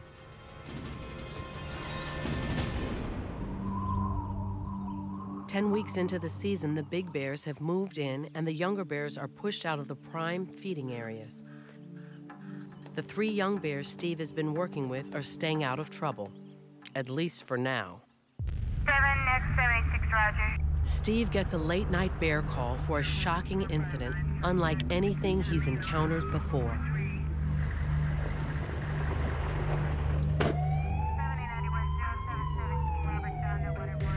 What happened right here? One injured victim with 2 puncture wounds to the right arm. A wounded man claims he was knocked over by a small bear. They got knocked over, and then when did you realize they had a hole in your arm? Oh, it was sore, so I just took off my I had a jacket on, I just took the jacket on, and then my shirt was bloody. Did he bite you on? I don't know what it is. Actually, I don't know. I mean, it's hard to, because there's no real puncture wounds in the. Sure looks like a puncture. Huh? Well, this one here. No, through the jacket. This is just a scratch, I think. It's Dawn, huh? Yeah. Thank you, Dawn. I appreciate your patience, but this is really concerning to us. But I really do think I spooked him. He's come for the arts festival, and he is selling his wares, which is pottery, and this event happened. I was just walking down here for the restrooms, right? And I came across right here, and I heard a growl. And I turned, I don't even know which way I turned, and then that's when he just boom, hit me. It could be that he startled the bear or frightened the bear. The bear was just bowling him over to get out of harm's way. And then after he hit you, I hit the table. I slammed into the table and fell down. That's how Where do you think you hit the table? Where did I? Here, My arm. Yeah. We need to get him down to the bed. Yeah. The man's description and the mysterious puncture wounds don't add up. A lot of times they push. I could have stabbed him. Could have just been a stab. I think it's a canine bite. Yeah. Paramedics arrive on scene and confirm Steve's suspicions. He told me that they're 3/8 of an inch deep, and it's a bite and not a claw mark. Serious. I haven't seen a bear bite up here. It's the first one. Usually they run away. They seem to get a little more aggressive. And that behavior is not tolerated by anyone in the town of Mammoth Lakes. If the bear's on scene in just the next 30 minutes, he'll be shot on sight. The one that attacked the guy. But identifying the bear responsible isn't easy.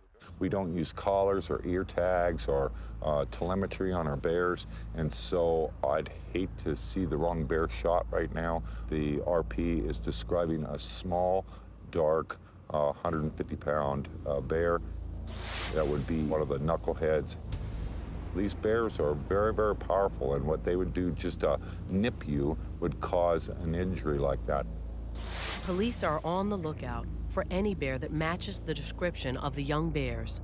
We had already made that decision that if we could locate that bear in a timely manner, that bear was going to be taken out. And we would be justified in doing so. People versus animals, you know, I go on the side of people every time. The bear returns to where the event happened. We'll hear the shot. He'll shoot the bear immediately. This thing charges me. I'm gonna open it up with beanbags, and Jesse, I expect you'll be right behind me. We have a local officer with probably 5 or 6 rounds on non-lethal beanbags. The other officer is a marksman training officer that is on scene with a high-powered rifle. And if the bear returns to where the event happened, he'll shoot the bear immediately. While police officers patrol the area, Steve investigates what might have provoked the bear. That's the attraction right there. A snack bar vendor from the arts festival left out food. This is just these people come from out of town, and this is just prime food for the bears here. And so they bait them in, and somebody got hurt tonight. This is flour or sugar, granulated garlic, coconut milk. This is what started the whole thing.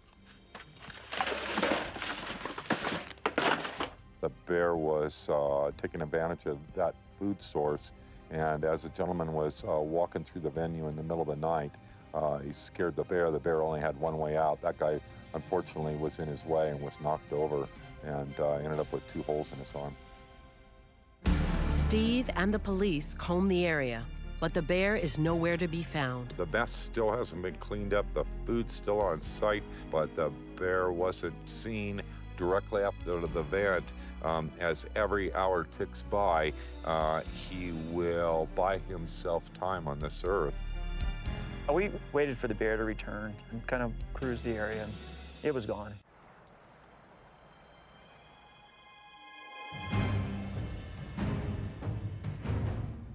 "24 hours after a man suffered a rare bear bite, he's okay.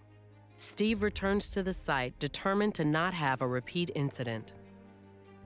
This is ground zero. This is where it all occurred last night.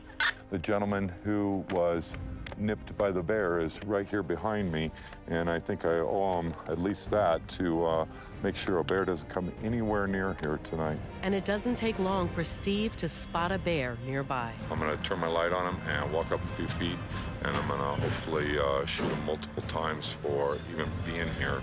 If this other young bear comes here, I'm gonna treat him the same way too. Get out of here! We fired off some rubber rounds to let the bear know to run away from people. Mono 1, Wildlife 1. I fired 3 more non-lethal rounds at the same location in case you get a call. Copy, 3 non-lethal. And I dare say the bear, won't be back very soon. It is my belief to this day that as that bear was ricocheting off the guy, that he did nip him in the arm. The bear didn't return. It was just a freak collision in the middle of the night. The bear bite remains an isolated incident. In the weeks following that night, Steve continued to carefully monitor the 3 young bears. Today, all are alive and well, thanks to Steve and his dedication. I see things that are magical. They are the most positive images that anybody could witness, and maybe an hour later, I have to go to calls that, gosh, are not good at all. We okay? We gonna work together tomorrow? All right, go back to sleep if you agree.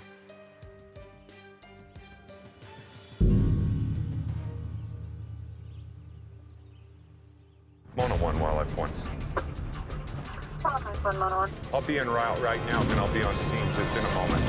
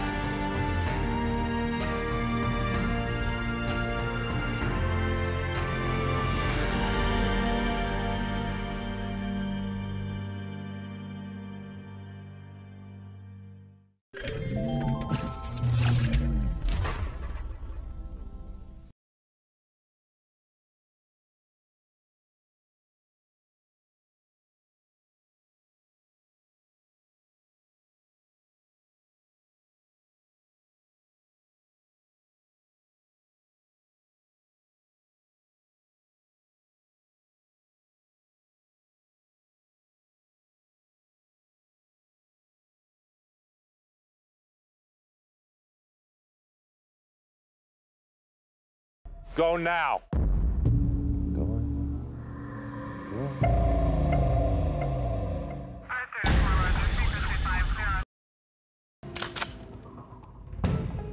This is the Mammoth Lakes Bear Report. Skies are clear, winds are calm. See a bear in Mammoth, and you'll repeat that story for the rest of your life. Out of book experience. What to eat, how to eat, where to obtain the food. And that's a very critical time for a cub life. Literally yell and scream and just use his voice if need be, bang. Is that you, Ace? Is that you? One of my most favorite bears and probably one of Mammoth's biggest success stories. Ace was once the town's most notorious young bear. Come on, get out of there. It has broken into as many as 8 or 9 homes. About half of those homes have been occupied. Police were ordered to shoot Ace on sight. I'm very glad you're alive. Every year there's another Ace, but they have this idea that the bears are pets or they're friendly.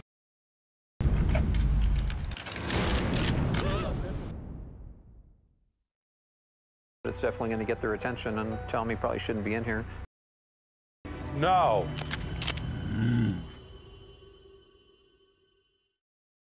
Lies on, it becomes more aggressive, it gets closer to humans more often, and unfortunately it may result in the loss of a bear life, which is one thing we're trying to avoid at all costs here in Mammoth.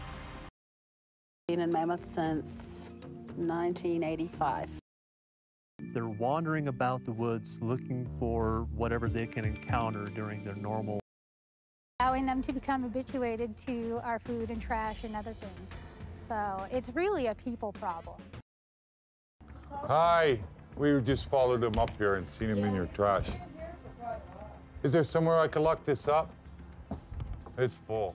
The people that live in Mammoth will tolerate more from the bears than I will. I know the bears individually, and when they mess up or at the wrong place. Highway.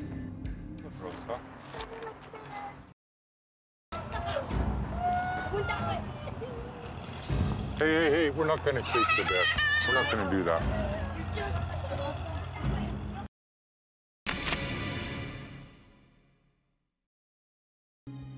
The spirit of the forest, I call them the spirit of the forest because they're so quiet. I mean, you can be walking. Nutritious. The seeds are packed with fats and oils that they require, as well as protein. They readily will take to it and enjoy it.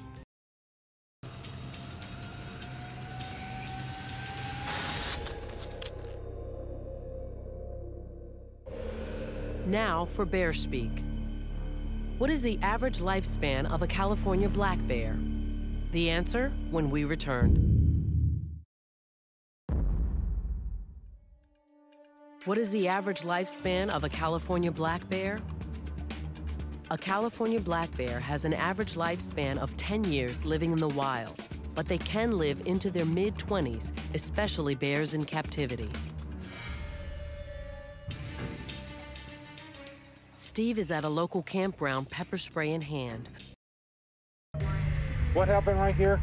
One injured victim with 2 puncture wounds to the right arm. Bloody. Did he bite your arm? I don't know what it is. Actually I don't know. I mean, it's hard to, because there's no real puncture wounds in the. Sure looks like a puncture. Huh? Well, this one is. No, through. Sometimes they push. I could have stabbed him. Could have just been a stab. I think it's a canine bite. Yeah.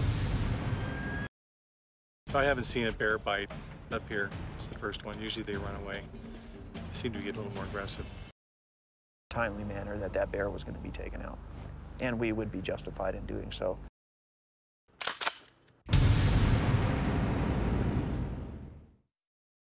Town of Mammoth Lakes.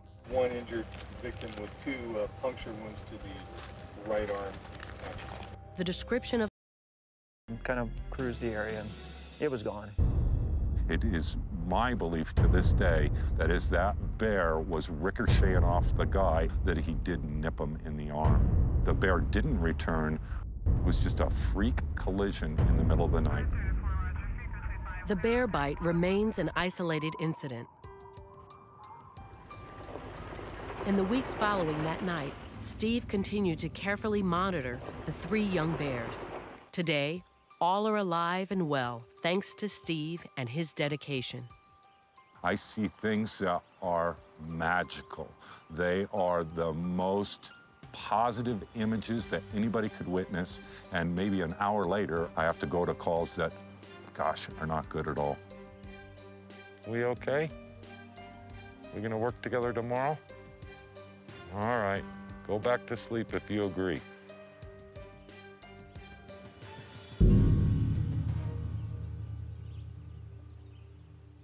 Mono 1, Wildlife 1. Wildlife 1, Mono 1. I'll be en route right now, then I'll be on scene just in a moment.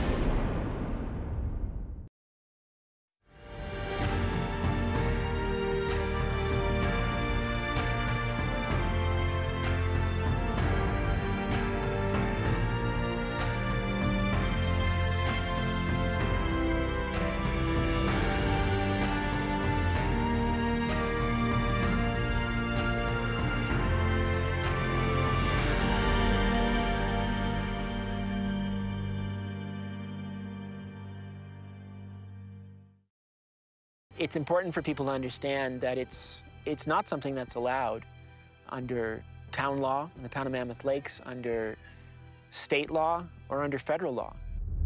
Mammoth Lakes, a mountain resort town located in the middle of some of California's last true wilderness.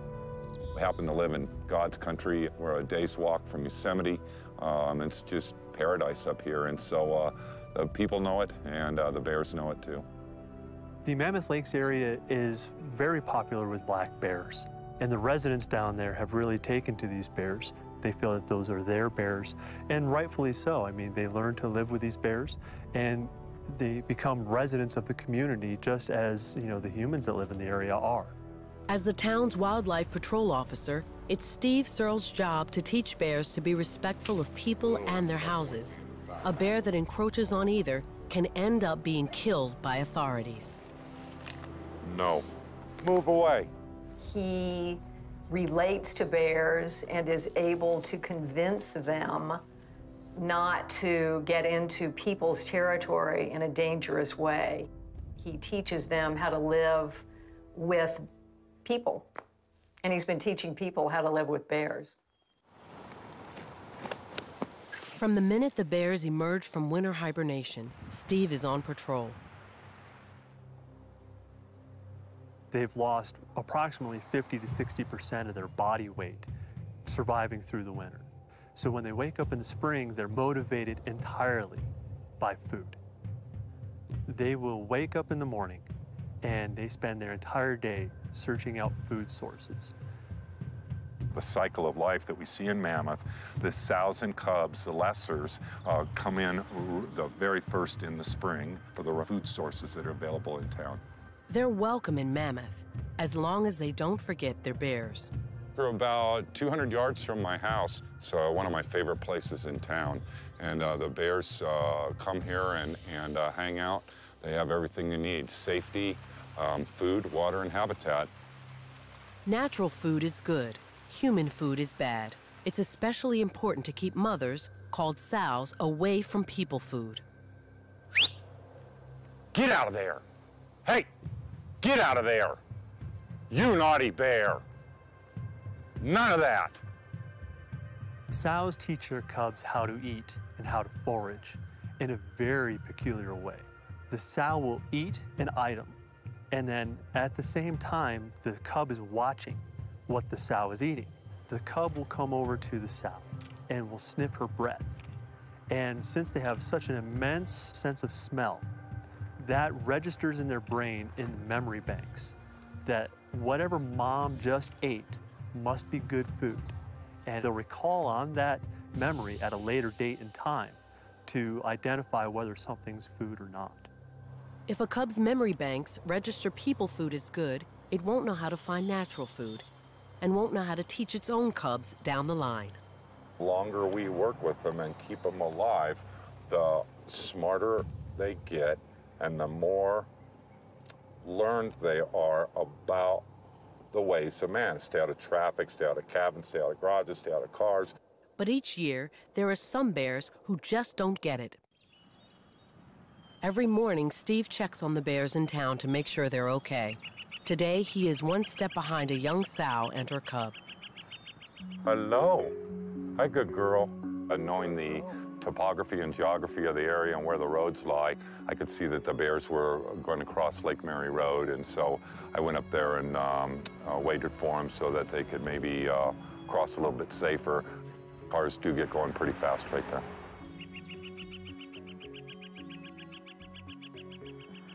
Here we go, here we go. As far as doing traffic control for my bears, it happens, you know, on a regular basis. I wish I could be there every time a bear crosses the road. She's right here, right on top. 99% of the time they cross safely. The other times, it's most often fatal. It's all right. It's all right.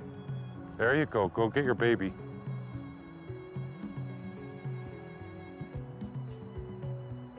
There you go. There you go. Pick her up. Let's go. Come on. But the sow doesn't bring the cub back with her. Something's caught her attention. Where are you going? She was absolutely going somewhere. She wasn't fooling around. You could really see she had her nose up in the air and was, you know, on a mission. 20 minutes later.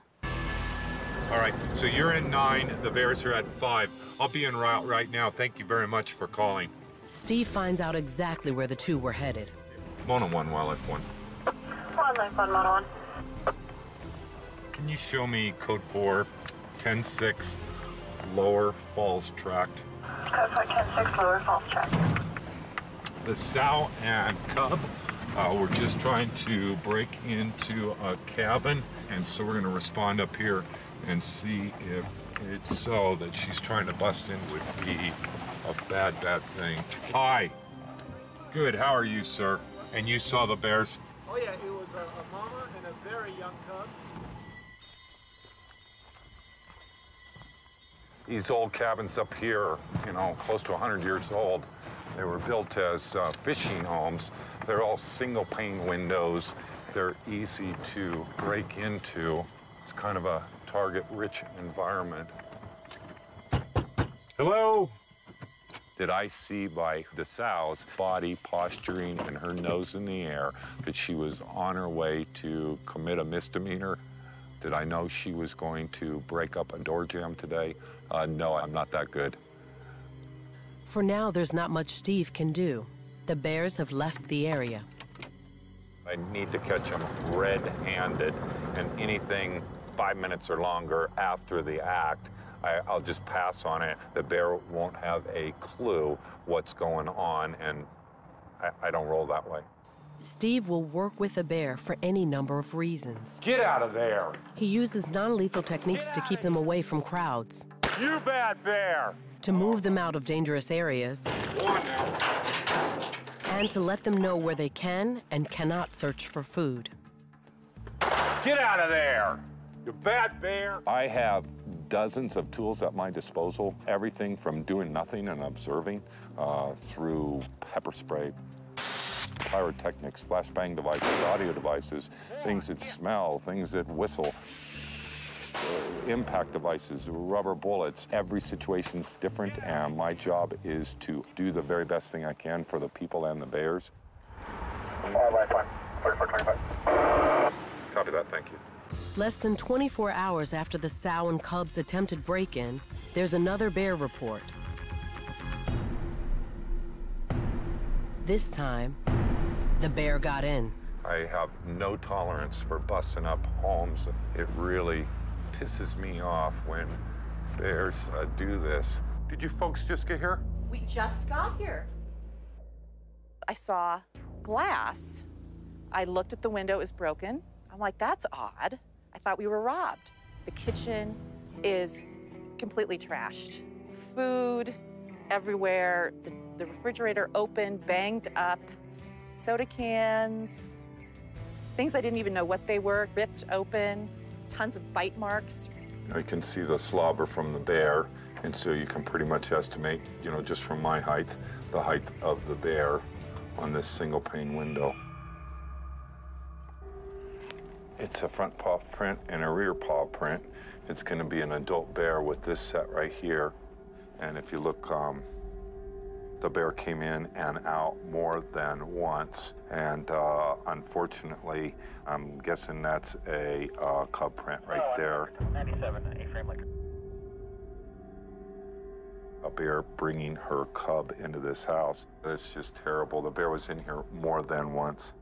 Stealing is a bad thing. Mothers teach their bears, and teaching them how to break into homes will just lead to them getting killed.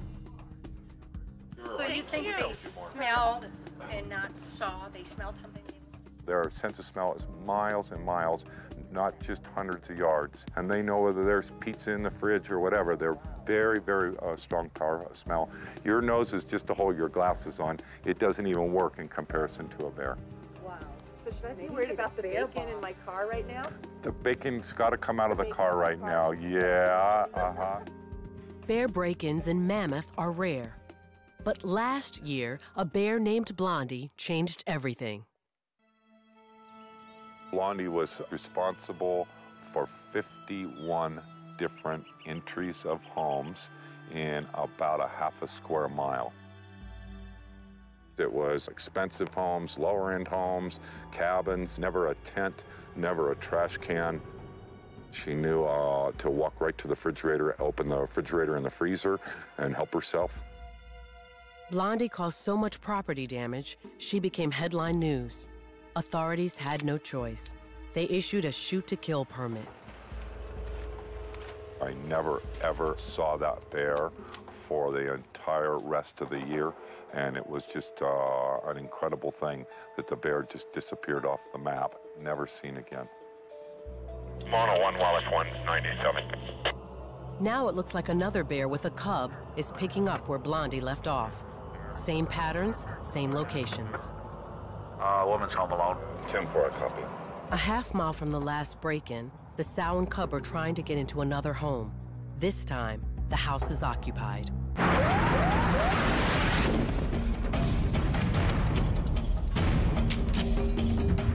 Hello? Are you all right, ma'am? Where are they at? There's nothing out here? No, ma'am. Are you okay? Yeah, I'm okay. All right. You can get through a window out there. All right. Bears should not be pulling on anybody's window, especially an occupied home. I take it very seriously, you know, to get a bear shot.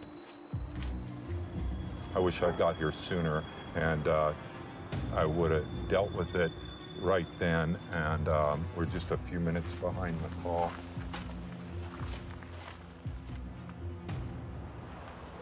It was on the ground, and it was facing you, and it was biting on your window.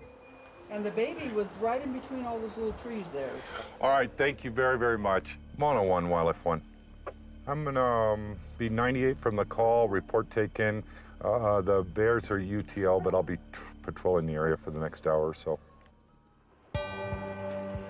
Within a half hour, Steve gets the tip he's been hoping for.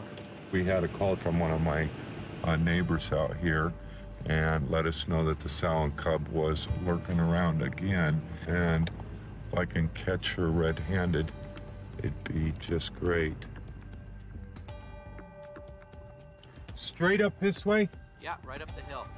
I think we're hot on her trail, and again, no offense to her, but she has been acting up a little bit, and done correctly, aversive conditioning can change her habits for life. Copy, so. There you go. Pardon.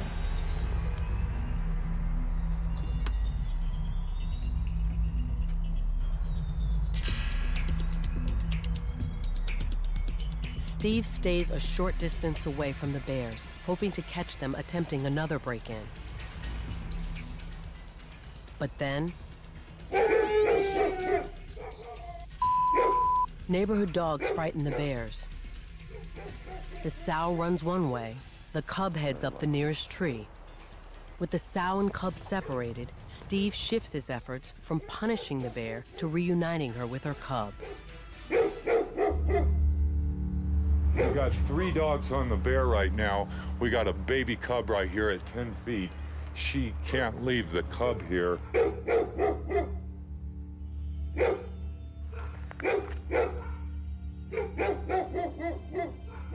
You guys could keep your dogs with you? Yeah. Totally. Cub is just right behind us, a little 8-pounder. Yeah. We have to hook them back up. She can hear you. She's on her way.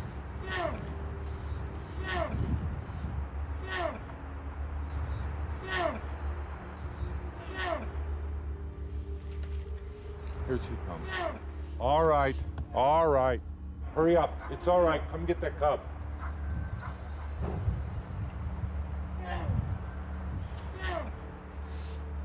Go ahead. Calm her down.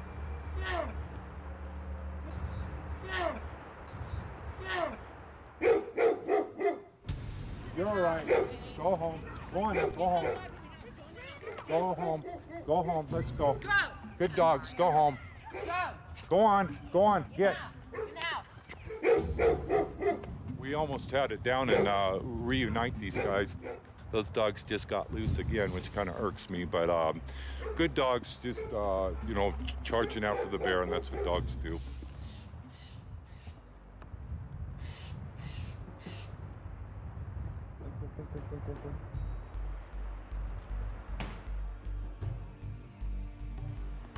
Finally, after 40 minutes,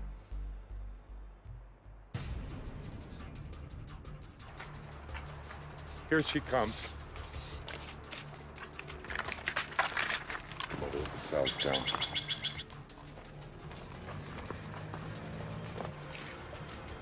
Here's the baby coming down. There you go. Come on.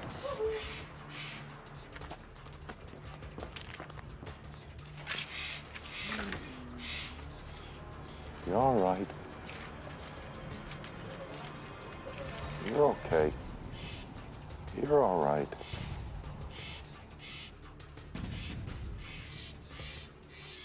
the sow and cub reach the ground, but there's still a lesson to be learned. She was walking away at a slow speed instead of running away. Bears need to learn to be afraid of people. That's my job sometimes, is to professionally be mean to bears. Get out of here! Go on, get! Steve shoots at the sow, not the cub. Go on! Get out of here!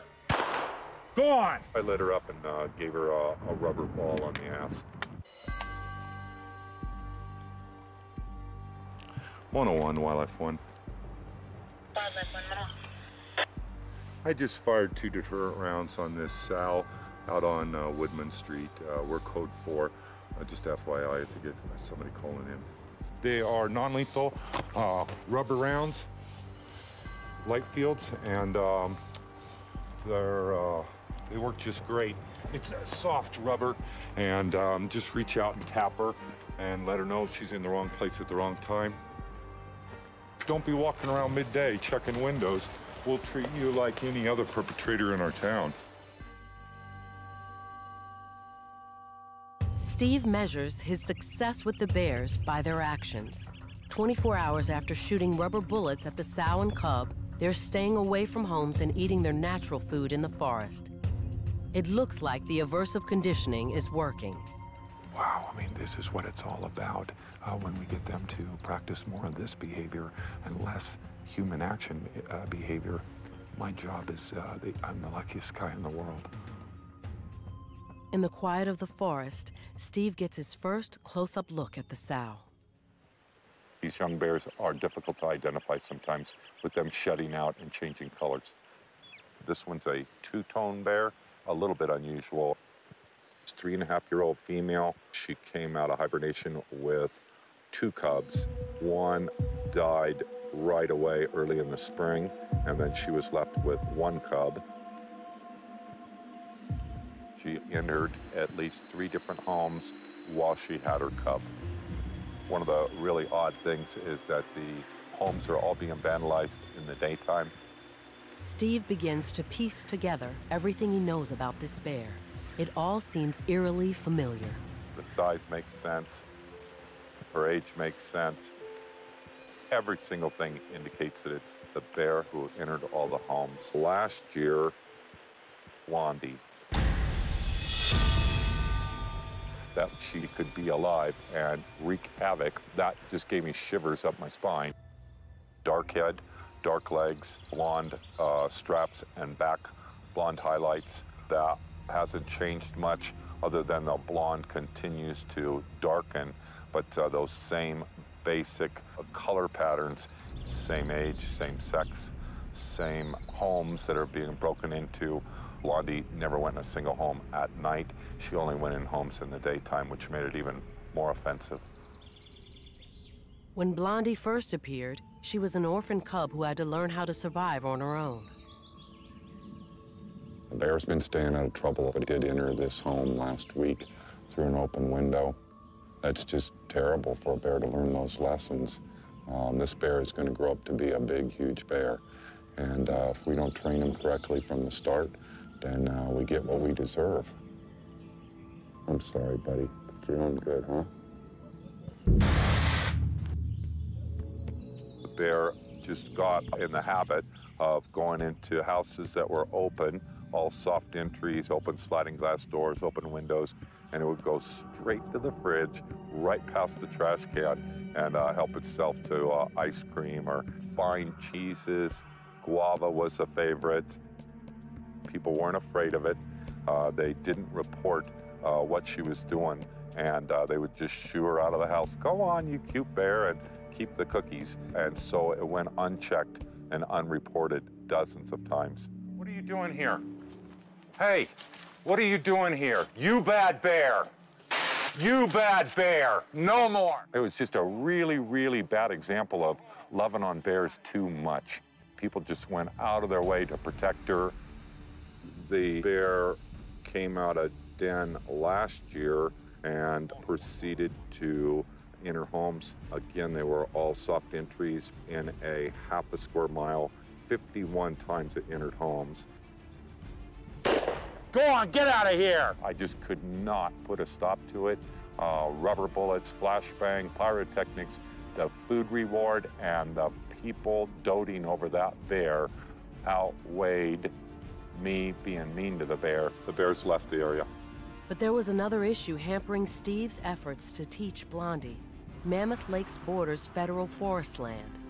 Steve's area of responsibility is within the 4 square miles of our town, where Steve can use all of his techniques and efforts to dissuade bears and try and change their behavior patterns. When Blondie raided homes outside Steve's jurisdiction, he was powerless to stop the behavior. Really, it was quite evident that Blondie was going to push the envelope until somebody had to shoot her.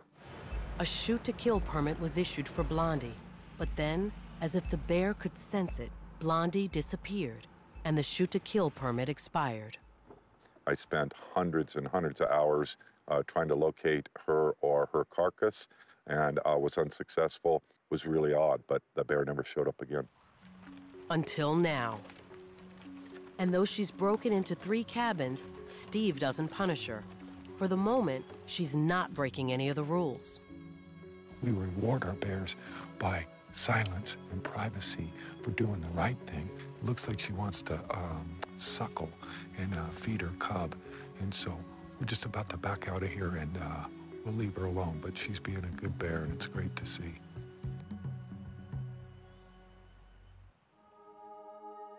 For 3 days, there are no reports of Blondie and her cub.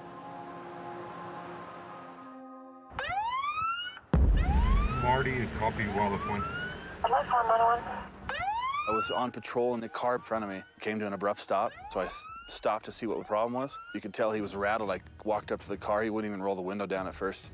Then he cracked it and told me that a car coming the opposite way up towards Lake Mary had just missed the mom bear and hit a cub right in front of him. No.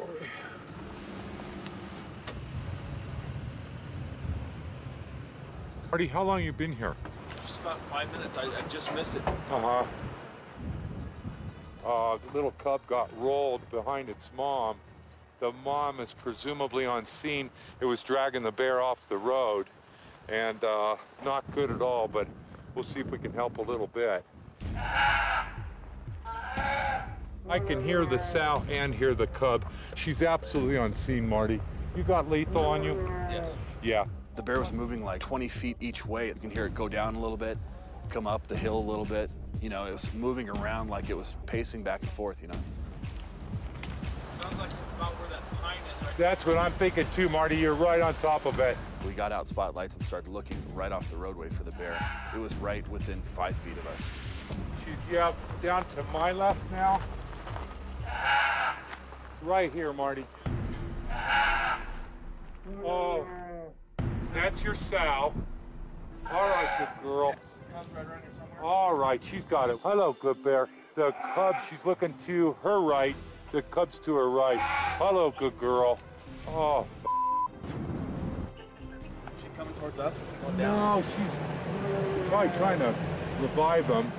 Okay, okay. This is a really steep slope right here. Watch yourself now. Watch yourself.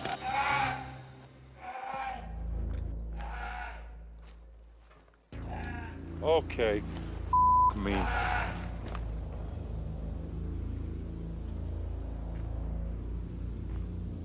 Where we can't work through this brush, that bear can come through here faster than the fastest human on Earth. You need to be careful when you're dealing with an injured bear. The cub is, you know, is all right.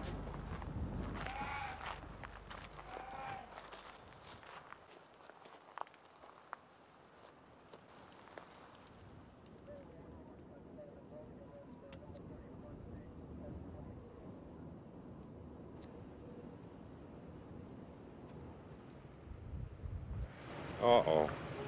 Oh. Oh. I don't hear the cub. I'm guessing it's 11:44. Oh. Oh, boy. Son of a bitch. The cub died while we were there, and we could hear its vocalization stop.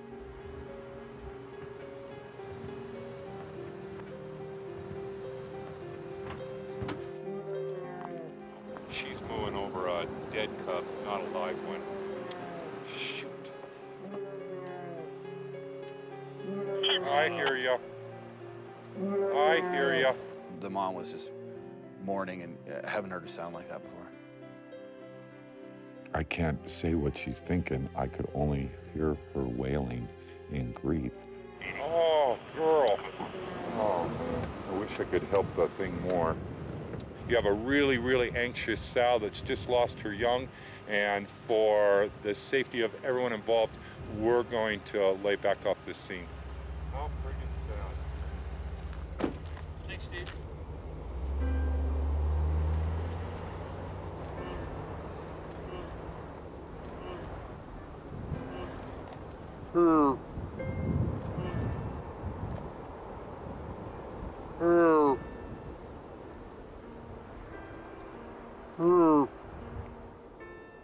I share in her grief. I've seen it go on for, you know,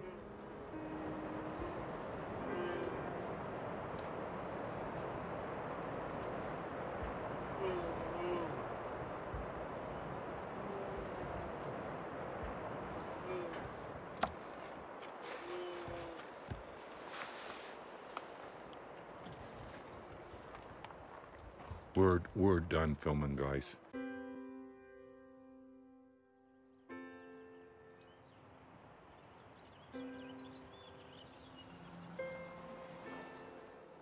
I didn't sleep at all, and the thoughts that went through my mind and the images, I replayed it a few times last night. I have personal experience of people losing their children. It will ruin the rest of your life.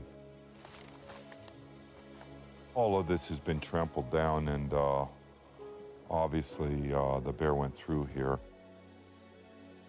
51% of all black bears die before they're 18 months old. It is something that bears have to deal with all the time.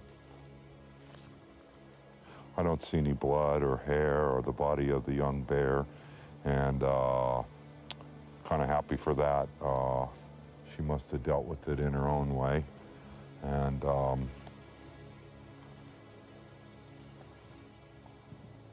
we won't have to do any body recovery today. I see some of the most beautiful things, you know, that anyone could ever imagine. And I also see some of the most horrendous, and it can happen an hour apart. You know, I'm the luckiest guy in the world, and some days suck. Blondie disappears. Steve is now monitoring the big bears who have come into town and taken over the prime feeding areas. Like the bear who's made a local golf course his home. Steve calls him Half-Bib. We call him that because of the big blaze on his chest. It looks like a bib. He comes out about this time every evening and enjoys the cool grass. Have a poop and a pee and a little bit of food and water. He's a no harm, no foul bear. He's never caused any problems in Mammoth. I can't document a single 911 call that we were on with that bear. You can set your clock by his habits, and his habits are all good habits. And we'll give him all the room he needs. In the summer, he does try to hold space in some of the most prime habitat, and in this case, he can hold his own in the golf course and makes a good living there on the grass, the flowers, the wasps, the insects, the larvae. It's just a really rich place for food.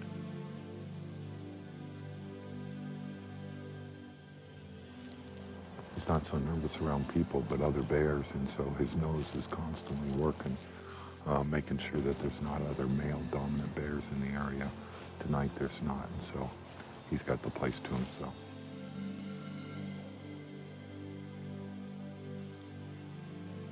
Big guy. Big guy. He isn't habituated, but does he know the ways of man, the traffic patterns, what time the bars close? He sure does. And he's a great example of the bears that we want to keep alive in Mammoth. But not all bears play by the rules of Mammoth Lakes. There's a bear in a cabin up at Twin Lakes, cabin number 4. Here's the entry spot, and the bear went in and out a couple of times, and then just before you got here, headed up the back trail. Just kind of ripped the side off, and looks like it hopped on the bed and went in. Bear was in here for a while. Can you see the blonde colored hair? Could you describe him for me? It's not a big, super mature looking bear to me, but it's not a little guy either. She has some pictures here, Steve. You could scroll through. Oh, no. This is Blondie. 4415, 4411. 3 weeks after Blondie's cub was killed by a car, the bear is out of control. He came right to our window. Raiding multiple houses daily. I looked up, and there it was by that big tree, just looking at the cabin. I said, there he is. And we know that bear. It's that young bear that's the baby was killed.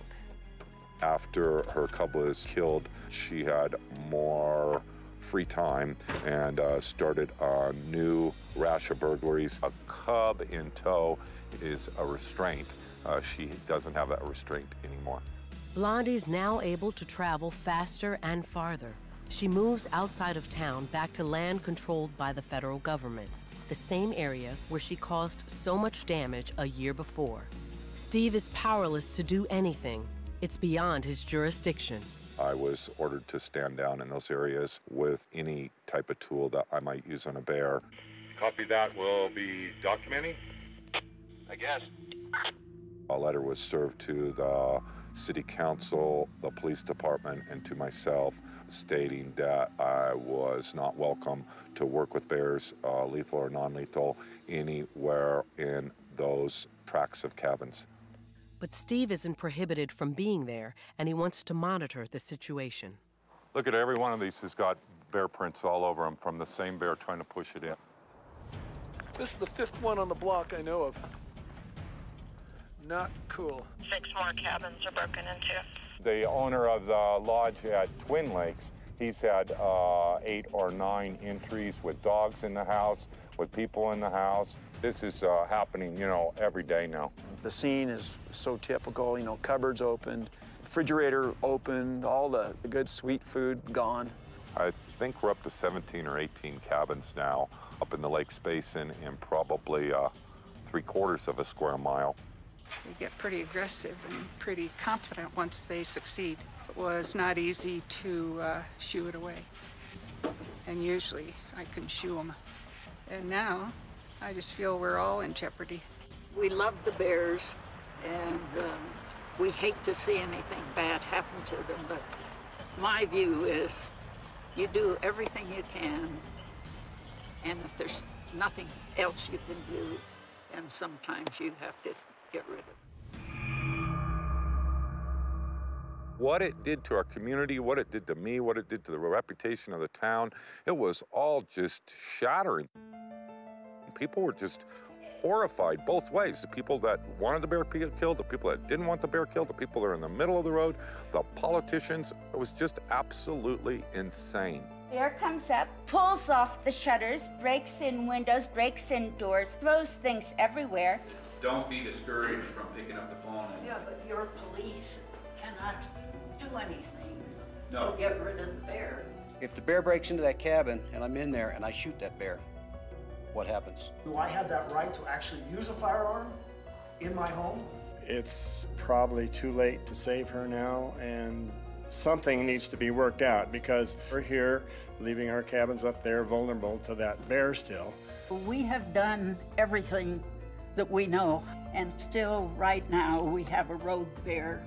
Could the bear bowl somebody over, escaping from a residence? That part was very, very possible. As hard as it is, I needed to admit defeat with that bear.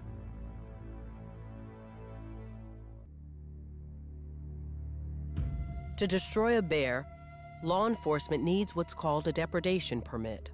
We had a summer home owner get a depredation permit from the California Department of Fish and Game, which is a process that allows a homeowner to either remove themselves or contract with someone to remove a nuisance animal. She usually went in places that weren't occupied and that were shuttered up, and she would just tear the shutters off, push in the windows, and that's what made her such a dangerous bear, because there was no protection. I mean, if your shuttered cabin doesn't protect you from a bear, then you have no defense. Steve wants to be the one to take the shot. I have gone public asking permission to take the life of this young bear. I have a huge connection with this particular bear. I've spent countless hours dealing with this. If you're not prepared to remove a certain bear out of the population, then you shouldn't be in this line of work. But the permit is for property outside of Mammoth city limits. That bear is in a jurisdictional mess and is on the other side of an imaginary line that the Forest Service owns that property, and it's not within the 4 square miles of town proper, then I'm not allowed to do my work. And boy, am I pissed off. By law, the destruction of the bear falls to federal government trappers who will capture and euthanize her.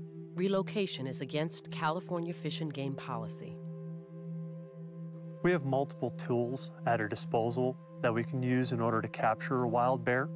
We have culvert traps or large cage traps that will put some type of a bait inside, usually a food source that bears are accustomed to. When the bear crawls into the culvert and grabs that bait, it releases the doors and they slam shut, and then they lock, and then that bear is trapped inside the culvert trap. And, you know, typically they're euthanized with a firearm.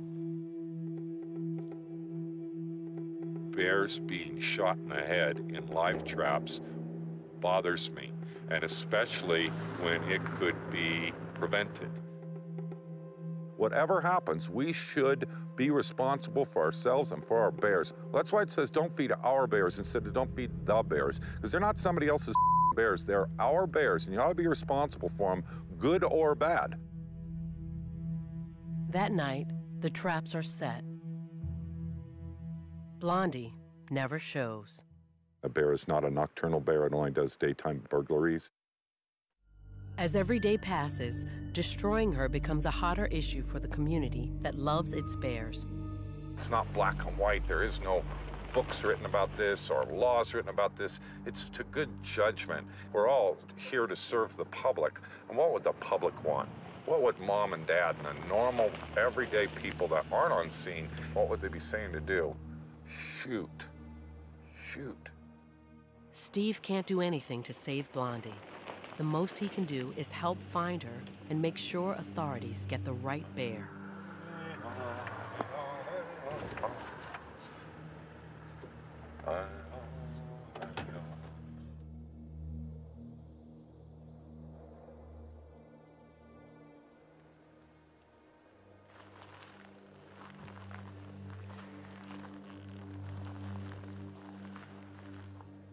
When I pulled in there, I could see that one of the cabins that was broken into last week, that the windows had been repaired.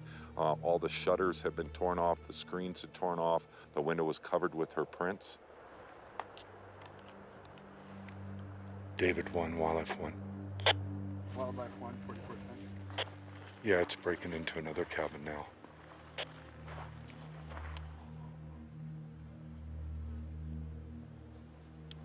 I'm just going to confirm with you. We got the go-ahead. We're good to go. Yes. Okay. We have the piece of paper. The folks who own the summer homes up here, their personal safety is my responsibility. I have to do the right thing by them. And that meant that this bear needed to be killed. Blondie has become a public safety hazard. The bear continues her rampage. But it's daytime, and the feds aren't present. Now it falls to the Mammoth Lakes Police Department to destroy her. I just need to know where he is. Steve. I'm behind the Olson cabin. We're probably 300 yards up from where my truck is. The more of us that are moving through here, the more noise we're going to make. So we need everybody just kind of slow down and be conscious of that.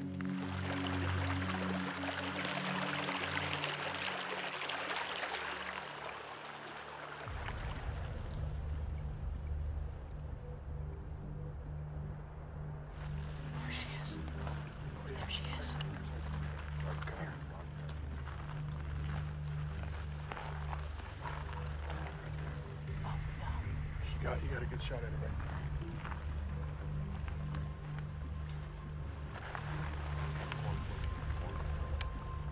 My thoughts were to make it clean, to make it safe, and to just get the problem solved. The bear was probably full from eating and was laying down at the base of a tree. I stayed eyes on the bear. They got locked and loaded.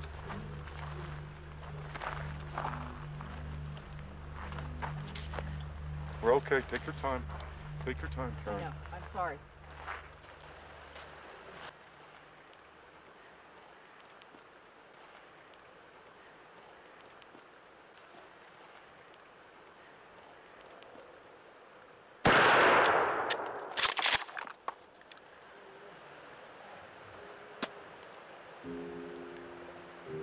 Second shot, yes? Yeah. Go.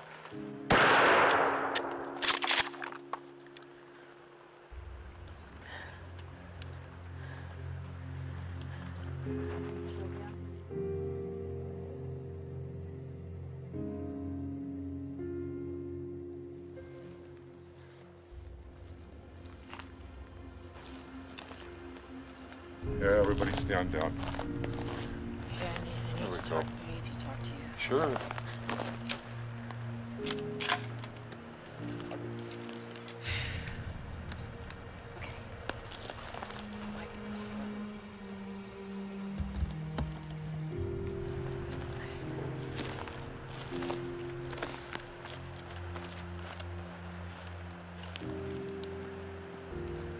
I was sorry that we'd gotten to the point with this animal.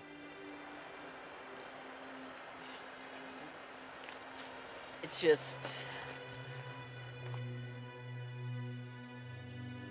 we have such a unique environment up here. We certainly, as human beings, have a responsibility in that we allowed the animals to get to the point where they started to look for human food instead of their own.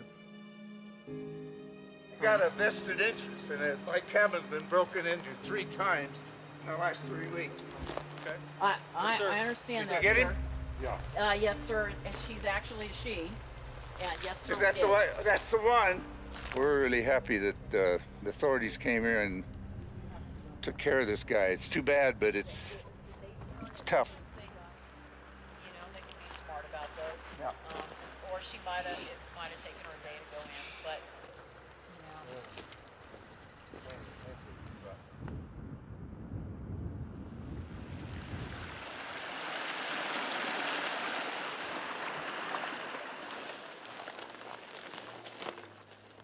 California Department of Fish and Game wildlife biologists will take the carcass. They're responsible for disposing of the body. For the time being, I've taken possession of the bear. Maybe collect our thoughts before we turn the bear over to be put in the landfill.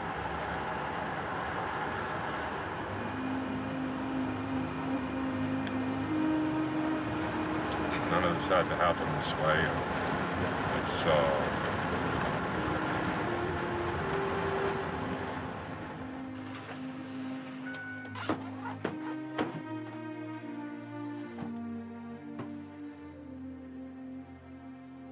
I'm not a religious man, but I think I'm a spiritual man, and the Native Americans taught me to follow their lead and make an offering to this guy, help this guy along a little bit best we can.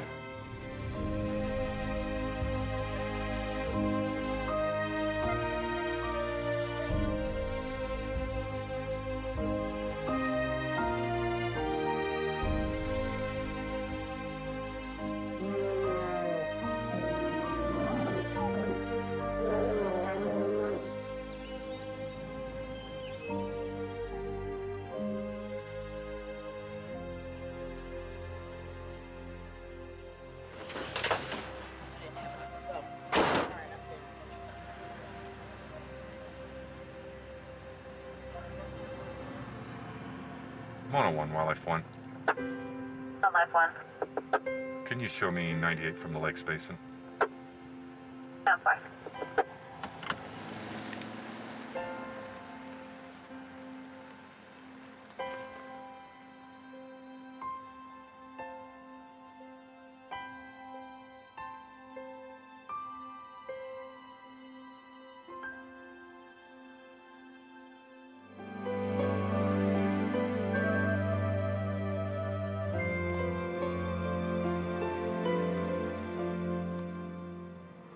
Hi.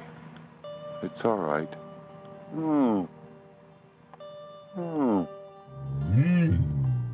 What a great example of that, of a bear. Just huge claws, huge Popeye arms, and that huge head. And now here we are in the middle of town. It's a great quiet time and thoughtful time when you're that close with a bear. It's 7 a.m. in Mammoth Lakes, California. While most people are just rising from bed, Steve Searles is taking inventory of dozens of black bears who make this their home. A bear in our community is seen as a quality of life. When we see a bear go through our front yard, it makes the day better. And this eastern Sierra location is ideally situated for a large bear population. We have just a huge amount of habitat in our community, lots of green belts and parkways, and of course, the community being so small, we're surrounded by thousands of square miles of habitat. Mammoth Lakes is a resort town, a getaway for millions every year. And bears are the most celebrated residents. Both locals and tourists adore them. Wow, you don't see this every day. A bear was eating off of a bush, and so we got to get up really close to it. Up here on the lake, we've actually experienced the bears coming down in the water and bathing, and just kind of splashing around. It's spectacular. I never got this close to a bear. What people forget is that these creatures can be dangerous.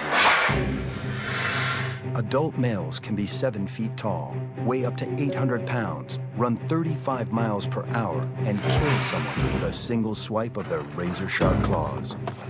Let's go on out. He's coming.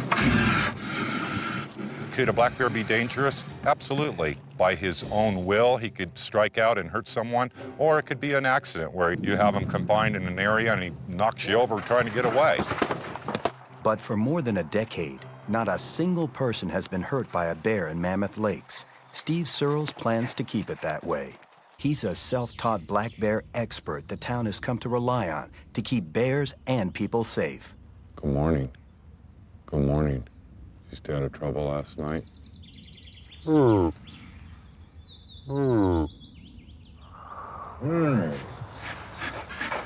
hear you talking.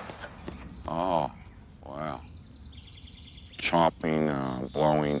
These are all just him asking me, gosh, can you leave me alone? I want to get some sleep. It's kind of like I act in the morning, too. I know. Every spring, the bears come out of hibernation. Before long, they become eating machines. In just 6 months, they have to put on as much as 200 pounds to survive the next winter. The easiest way to do that is to forage in town.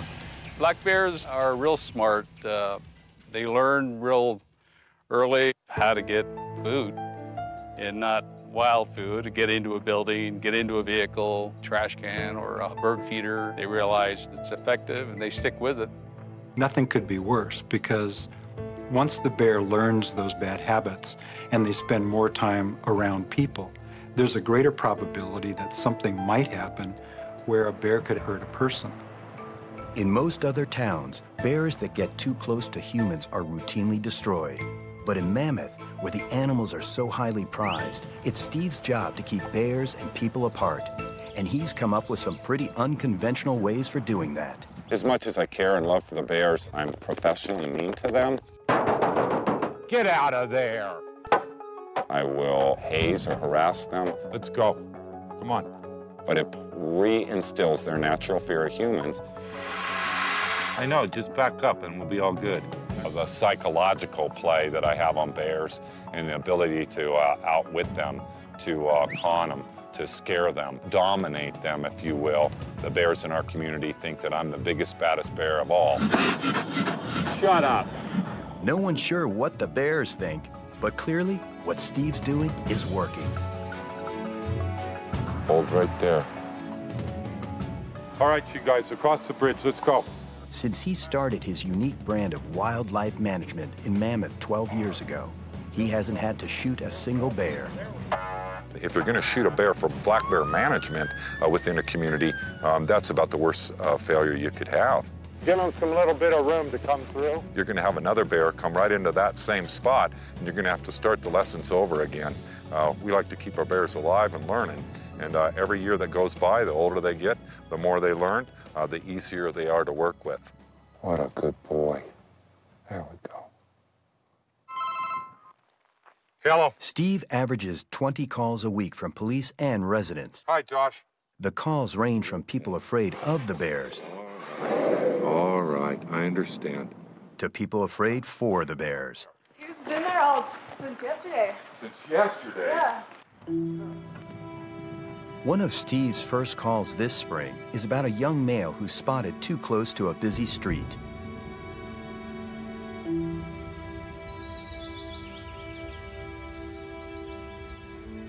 What are you doing here?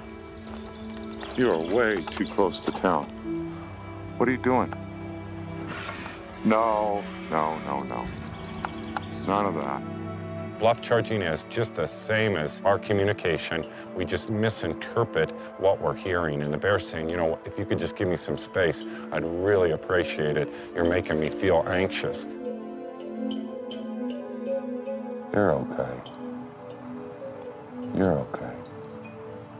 All right. All right.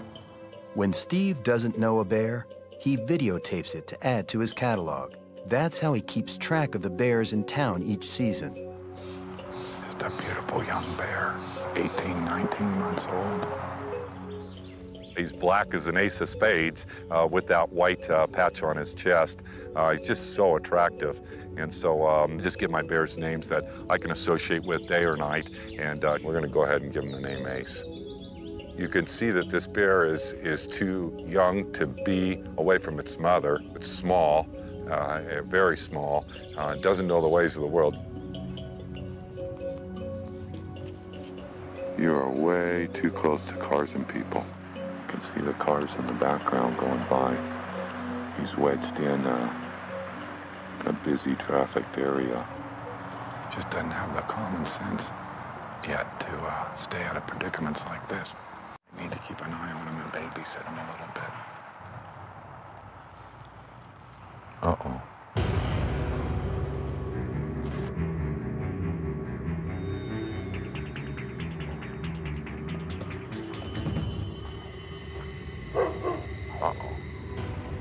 This is not good. Go back. Son of a...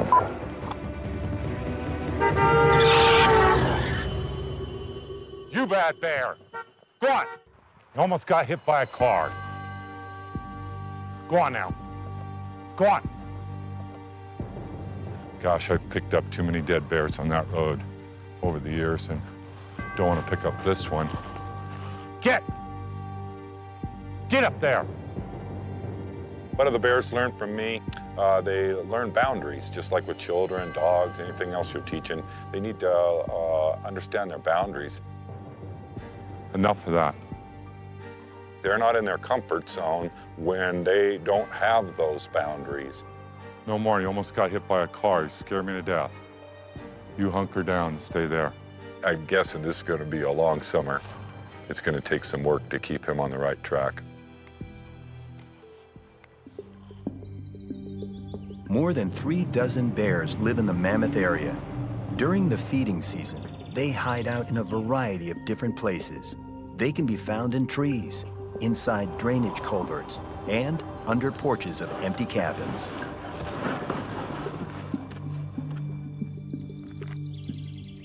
As Steve takes his daily inventory, he not only checks out which bears are in town, but he also monitors their condition. He finds a familiar one he calls Ugly Bear, hiding in a drainage culvert beneath a golf course. I was worried about you. How come you didn't come out last night? Are you hurt? He's a male. We call him Ugly Bear. Big adult bear. I'm about 7 feet from him. Oh. All right, I understand. Dude, I gotta check you out. If you're not in good health, that's bad. It's not like you to not be out. Did you eat something bad?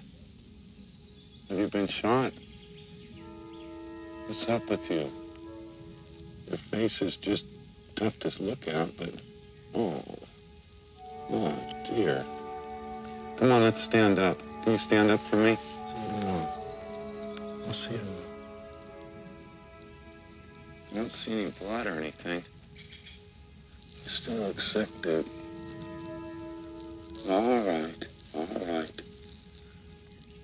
Can you walk? Can you walk?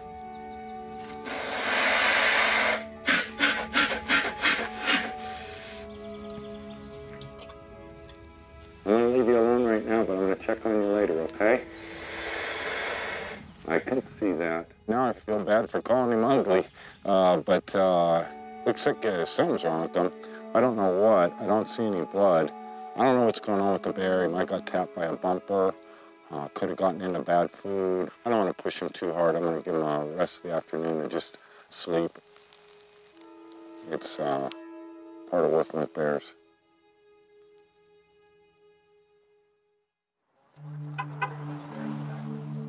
You want a sticker? Here you go. Thank you for saying thank you.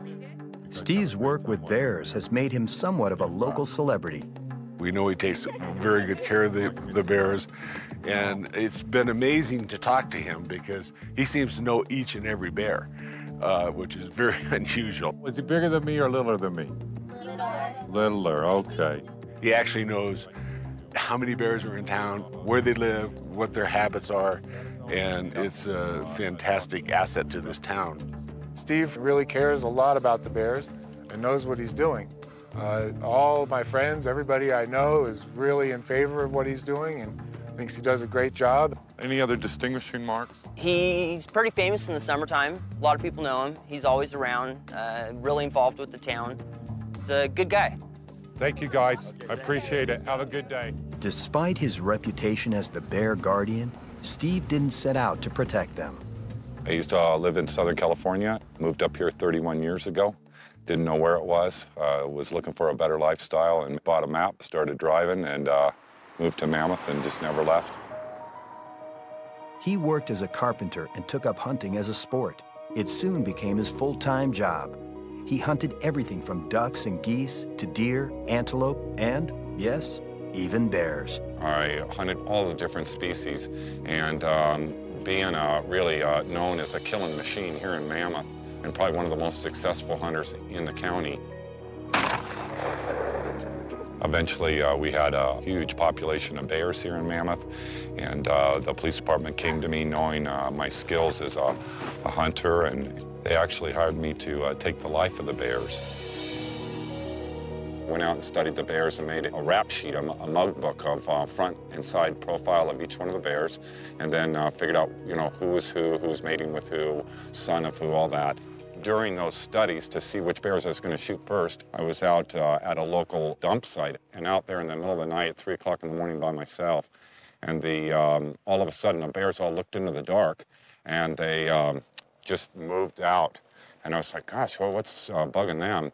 And in walked Big, a famous bear named Big.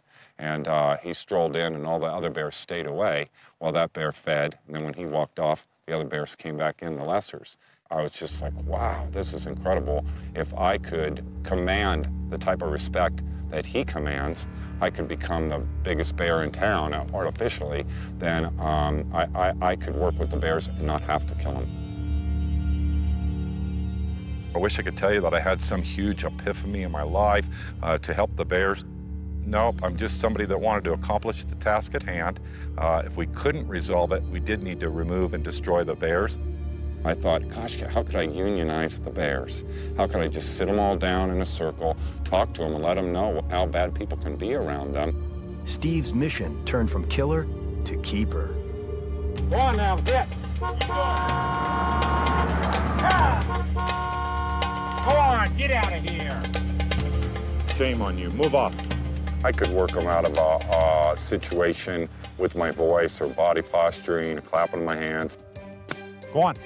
You know better than this. Stomping my feet. Go on now, get. Move on.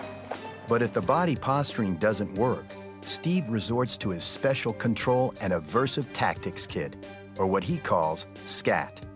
Although this looks like a bunch of ammunition, what it is all non-lethal or less than lethal ammunition. It scares the wits out of the bear, and they should be run from it. I call this the lipstick round, and it blows off like a big-sized firecracker at the end of its flight.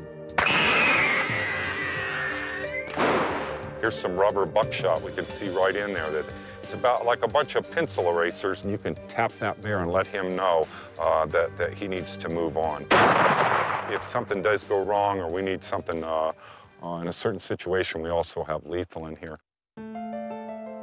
But none of these bears have been hurt this year or any other year. I wouldn't tolerate it. Go on, get out of here. We go to great lengths to make sure that a bear is never hurt when we work with the bear. That's not going to help him learn.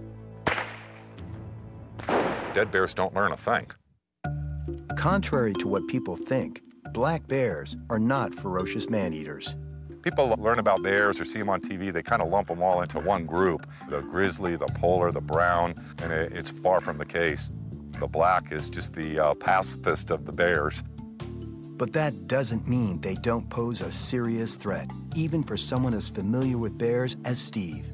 He never lets his guard down And if a bear does show signs that he may charge or attack, Steve always has a plan for a quick escape. In every shot, you see the white tennies. Who works with bears, cougars, coyotes, and wears white tennies? I feel kind of self-conscious about it, and to tell you the truth, I'd rather be fast-footed than have anything else. And so I just like to have quick feet, but it looks awful dopey having the bear guy wear white tennis shoes.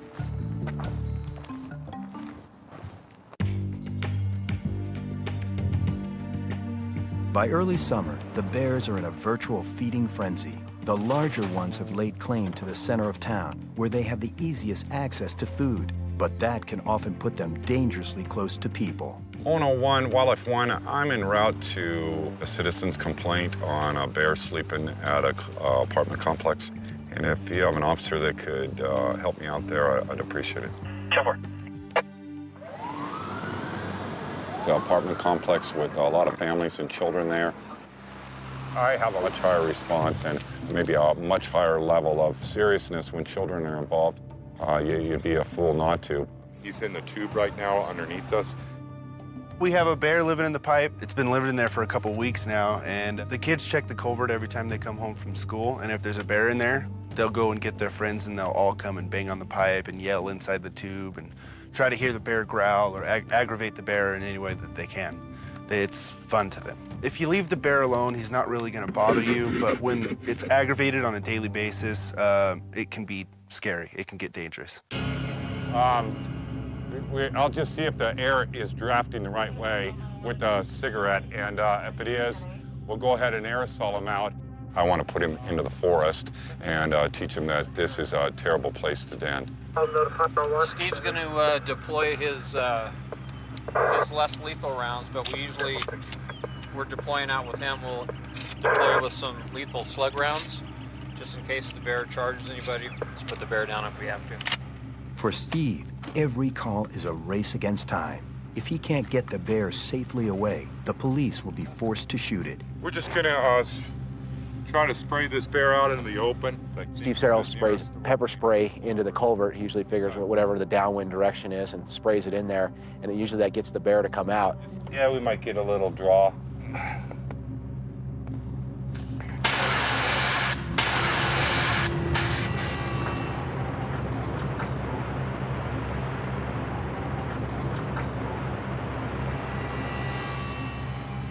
You'll be able to hear his feet on the metal bottom, clink, clink, clink, clink.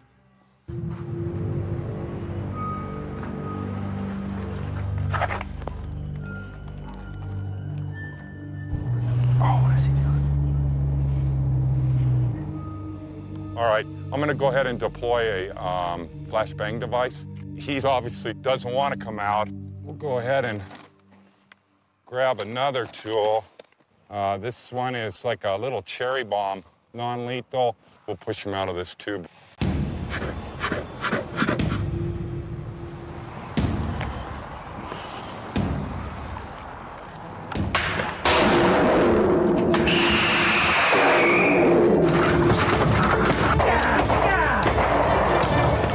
go, check it out. There he is.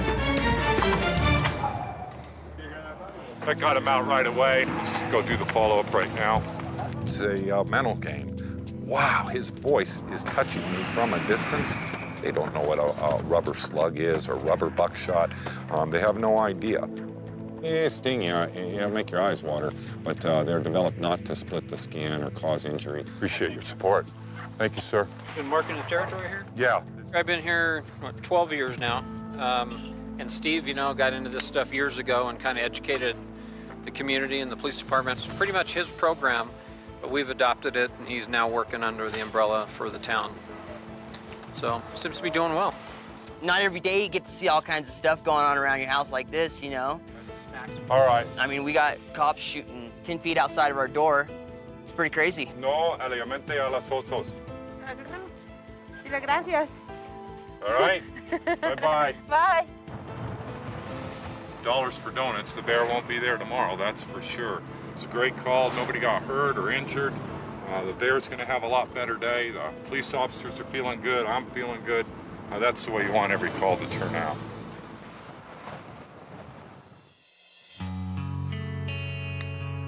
In Mammoth, spectacular scenes are everywhere. Yeah, wait till you see this cub. One of the most heartwarming sights is mother bears, known as sows, with their cubs. It's a beautiful little cub. Do you see him?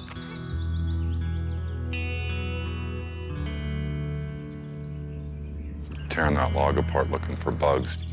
This is how they teach the little ones how to get the natural foods, how to get the beetles, the larvae out of the fallen log there. So that's a good thing for that young bear to learn. What did you find there? What a good bear. She's a real young sow, smaller, probably 175 pounds. A little active today. She must have gotten pushed out of wherever she's been denning. A lot of folks in town, sometimes they get scared and then it takes them a couple hours to find a suitable habitat and get settled back down.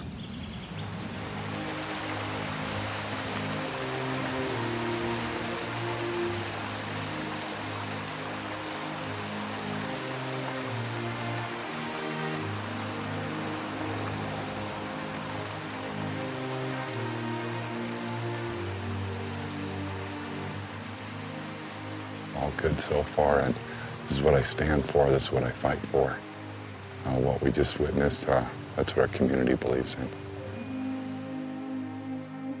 We're gonna leave them alone and let them bed down in the cool of the day. They just had a swim, and so that'll be enough for today, and we saw what we needed to see. Good, healthy bears doing the right thing.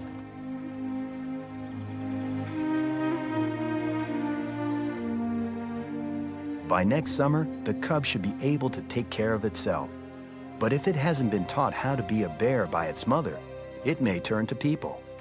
A bear cub may imprint on people if it's a young enough bear. In those circumstances, then the bear may act more like a pet dog than a wild bear. It's a very dangerous situation, and it's also very unfortunate because you've taken the wild out of the bear. A bear cub that loses its fear of people can accidentally hurt people. En route to 64 Holiday Way on a report of a bear in a house. Hello. Steve gets a call about a bear breaking into a house where a young woman is home alone. How are you?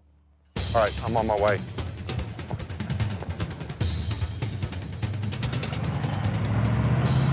We've just been dispatched on a call to right up the street here. It's going to be a bear in a house, I believe, with people. The description we have, it was all black, 120, 30 pounds, with a white blaze on the throat and neck.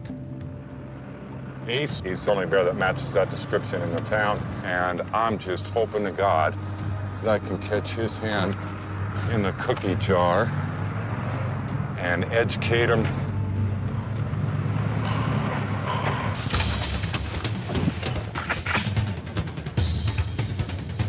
Hey. Ariel's in there somewhere. I gotta find out which room she's in. All right. I just arrived on scene. Of course, I don't know if it's still in there. Is it okay to go in? Sure. You can just go in together. Is your daughter in the house? Yeah. Ariel! Wait, you're in the back room? Kitchen's that way. Stay right there with your daughter if you would. Ariel? 101, Wildlife 1, I'm in the house, and we're clearing the house right now. Yeah, point of entry right here. 10-4, we're on the back deck, and the kitchen's clear, but let's go ahead and check the whole house first.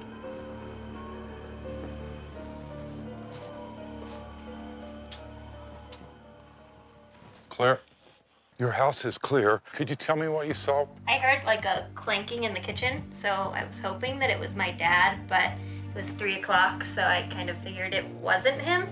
So I came out through here, and then I came out through this door. I was scared, so I just I said my dad's name. I said dad and looked around the corner, and I saw the bear pop its head out just right the corner of the kitchen there. You were right here. So I only came this far because I was afraid to go in there. The bear was looking at you from right here? Yeah. And I was scared, so I ran back in there and I shut the door and it slammed. And so I'm assuming the bear got scared and then ran out. Could we take a look where the bear made access into the house? Yeah, sure. I knew as soon as I saw this, it was a pretty small bear that made access to the house. That window was right next to the kitchen. There's food there, and Ace, being a smart little fella, figured out he can punch that screen out and squeeze through that small window and go inside. When the girl saw him and he saw the girl, they both became very frightened and they both ran in opposite directions. A young bear is still a potentially dangerous bear, especially one bold enough to enter a house in daylight. Ace has caught the attention of the police, and if Steve can't keep him away from people, he'll be shot. The house is cleared, but we're going to patrol the area right now and see if we can find this bear. Did you see a bear? No, I saw him on the other street. I saw him Minutes ago? by Gomez's. All right. Our little buddy Ace is completely blowing it. This goes on, people will call for, you know, the destruction of the bear. Did he go right through here, sir? Yeah, he's around the corner.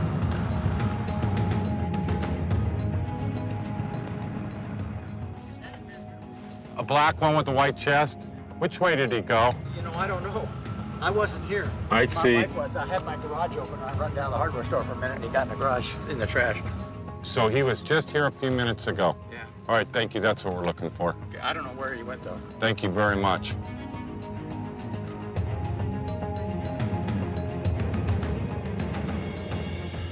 I would really like to find him right now. Now some time has passed. We certainly can't spank him for what he did a half hour ago. He won't connect it in his mind. And so we're going to patrol a little bit more in the area before we call it off. Hello. Oh, there you go. I'll follow you in. Steve gets word that Ace has gotten into the same home he was in earlier today. This time, a different family member was in the house. When I got here, I saw a bunch of people out in the driveway, kind of pointing at, well, you know, the bear went that way, the bear went that way. Steve Searles arrived shortly after.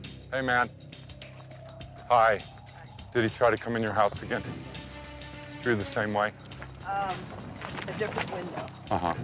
How long ago did he leave? I called right away as soon as I heard it. Thank you.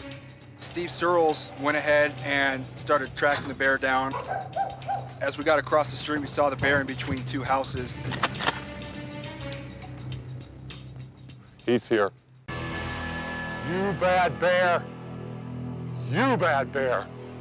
Yelling at him hasn't worked, so Steve uses rubber bullets that will startle the bear, not hurt him. It's a psychological game that you're seeing with me and the bear. Everywhere he goes, people are, oh, look at the bear, look at the bear. If everybody said, get the hell out of here, we'd be good to go. But everywhere he goes, people coddle him and treat him nice. He's nice to them and so on and so forth. And busting into a house, you're crossing my line, you know? It's a common occurrence. You know, I mean, the bears live here. The bears were here before we were. You know, we just got to be careful with the way that we treat them because we don't want this kind of thing to happen. They are wild animals. That rubber ball met its mark, and hopefully we'll put a stop to this tonight. Yes, ma'am, we just shot him with a rubber ball, and twice. It's non-lethal, it just looks lethal. Is it a little one, a baby one? It is just a real young bear. He's 17 months old, 18 months old, and he's just as dumb as they come. We'll work with him some more this year, and I have high hopes that we can turn him around.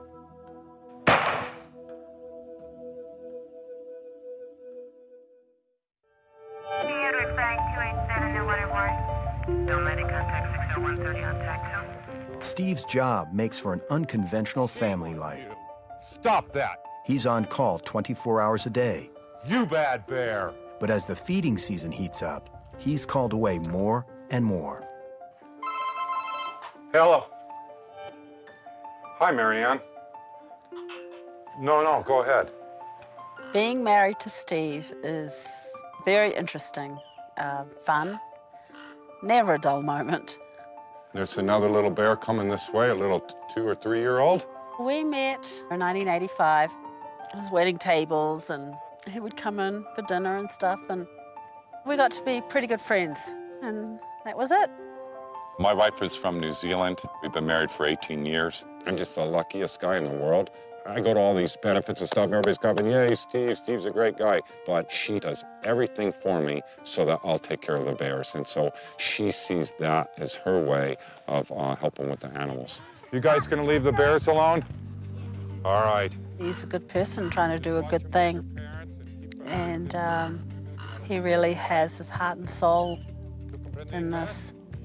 Just really very caring, very, very caring. Normally, he's all excited when he comes through the front door, and he's like a kid in a candy store. He loves what he does and does what he loves. I have a 9-year-old son, Tyler Searles. My son sees bears on our porch and in our front yard, and he just thinks that kids live like this. Since he was born, I always have bears, and so he just thinks that it's part of life and doesn't know any different.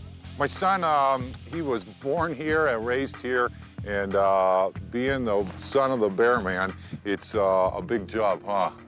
Yeah, everybody knows that I'm your dad, huh? Yeah. Tyler's very proud of his dad. If he wants to follow in his dad's footsteps, yeah, sure. We need to pack up, Ty.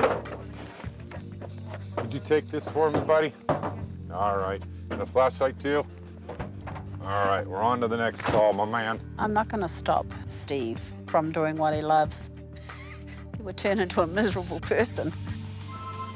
Uh-oh.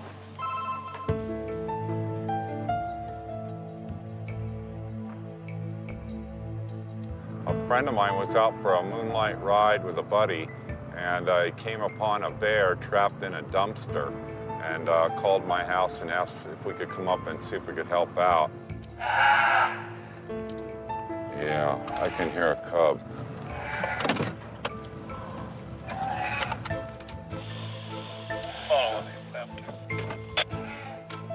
So there's a cub inside here, and Mama and another cub are over here in this area.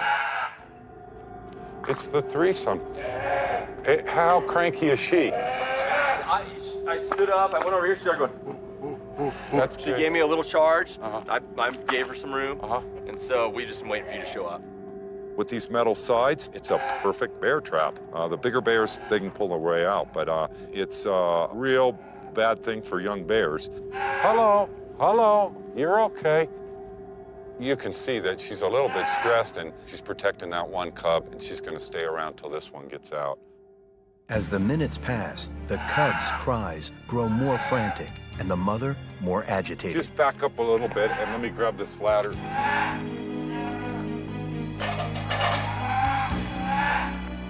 A mother bear with cubs has the reputation of being one of the most dangerous animals on the planet.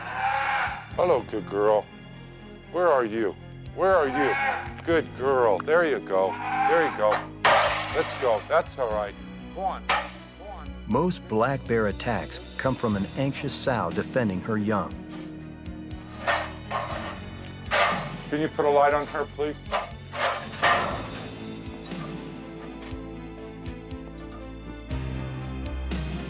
Oh, look at you. Look at you. What are you doing? What are you doing? No, you stay back. You stay back. All right, I see what's going on. This cub's gonna come squirting out of here quick. All right, back off, back off, back off. All right, the bear's got the ladder, ready? Here we go, here we go. Okay, Mom. Hi, boy. Don't worry, Mom. You're okay.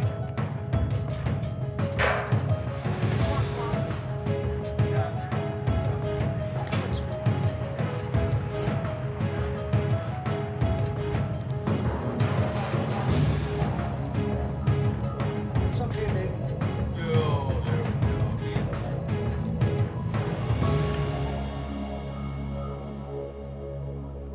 That's how you want to see every call go. I've seen a lot of cubs locked in dumpsters. This scene was just a little bit different with an extra cub, and the sow was getting pretty anxious right there towards the end. But as I started putting the ladder down in there, the bear started pulling on it to come on out. So he wanted out in the worst way, and through a little help from a friend, it all turned out good. We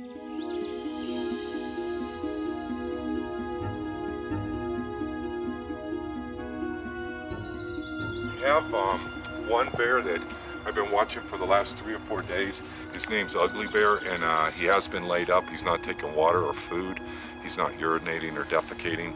I don't know if it's something that he ate or maybe been hit by a car or something like that, but from this angle, he doesn't look like he's in distress or anything like that. The sun comes up, they have to take cover.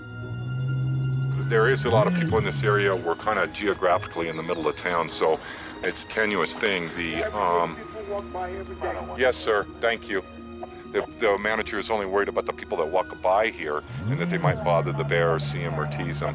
What do you feel like doing, Sarge? I think we maybe should try and get him to move or something, although it's pretty unusual for one of these bears to bed down in a spot like this. We don't see it too often. You got a good point.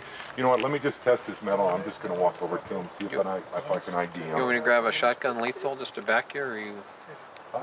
Sure, good precaution is a good idea on every call. Hey, buddy, what are we doing this morning? What are we doing? Boy, you got a big head. Are you okay? Are you all right? See that big long lip? That means he's getting pissed off. It's all right. I like you, Ugly Bear. I do. What a... Oh, come on. When Ugly Bear refuses to leave peacefully, Steve steps up his efforts. Hey. Hey, you want to walk out of here? Hey. Hey, he's coming this way, Steve. To us? He's coming this way. Hey, you guys. Let's go. Are you sick? We do have some people in the area. We'll all go easy now. And I'm going to give him just a little bit of... Come on. Let's get out. There he goes. Go on now. Go on. Yeah. Go on. Nice. Yeah, it looks like he's walking okay. He looks to be in good health. We've been watching him for 3 or 4 days in bad health. And other than being at the wrong place this morning, it looks like he's going to be okay. So we'll monitor him for the rest of the day. Crazy. While we were asking a lady to move out of the way, she's reporting a second bear just 100 yards from here. We're going to walk over there and take a look at that. Can you crawl up there? How did you know he was up there? He's been there since yesterday. Since yesterday? Yeah, they're always up in this tree. They are? Wow, look at him. Different. All day yesterday, you knew he was up there. Like a caddy. The same bear, huh? I think so. All right. He's different. He looks smaller than the one yesterday. He does? He does, yeah. Was he sleeping in the same spot? No, he was on the other side. And then I checked, like around dusk, and he was gone. So I think this is a new one. All right. You know how they found out that he was up there yesterday? What do these people He call urinated when somebody walked by. They did. They're taught all their lives to climb a tree Sure. in fear. Well, so he's showing respect to the people. With your guys' permission, we're going to let him sleep up here today. With all this attention, he'll be gone in the morning. He's cute.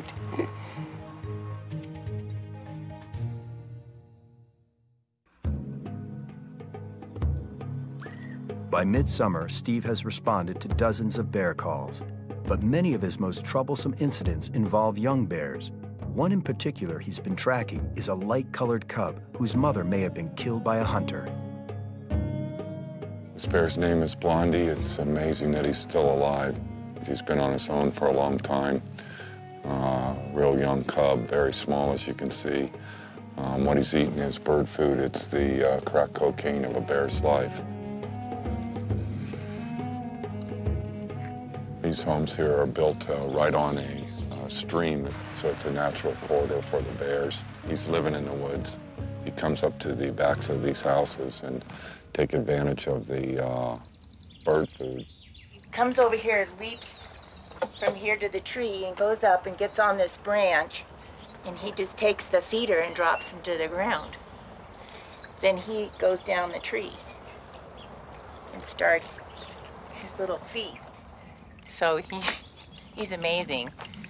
He's been staying out of trouble the last couple of weeks, but he did enter this home last week through an open window, and that's just terrible for a bear to learn those lessons. This bear, as cute and small as he is right now, is going to grow up to be a big, huge bear.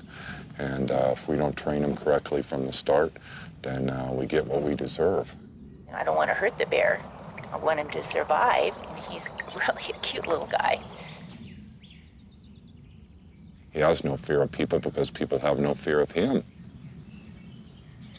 He's standing here looking at me while he's eating. If a bear is eating in front of people, and he becomes conditioned to that, which this bear is conditioned to it, technically I'm part of the problem. By the bear observing me, observing him, it could be that I helped condition the bear that people are loving, they're gentle, they're kind. This is a struggle I go through every day. It's still a challenge, you know, whether to just lay into him or to lay off. But this time I think we're going to lay into him.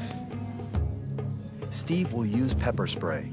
The effects only last 10 to 15 minutes, but hopefully the memory will last much longer. What are you doing, bud? This is going to get you in a bad way. What should we do about it? Huh? What should we do about it? It's you and I. What should we do about it? I'm glad you're alive. What are we going to do about this?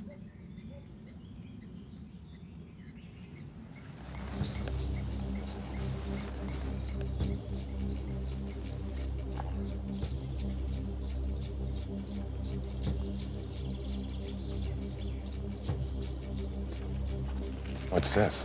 What is this? What is this? Yeah. I'm sorry, buddy. For your own good, huh? For your own good.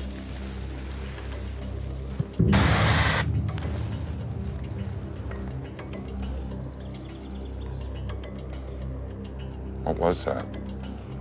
That stinks, huh? So none of the pepper spray got in his face or in his nose. The bear is analyzing us, analyzing the decision, the noise that he just heard. I should have thrown the can at him.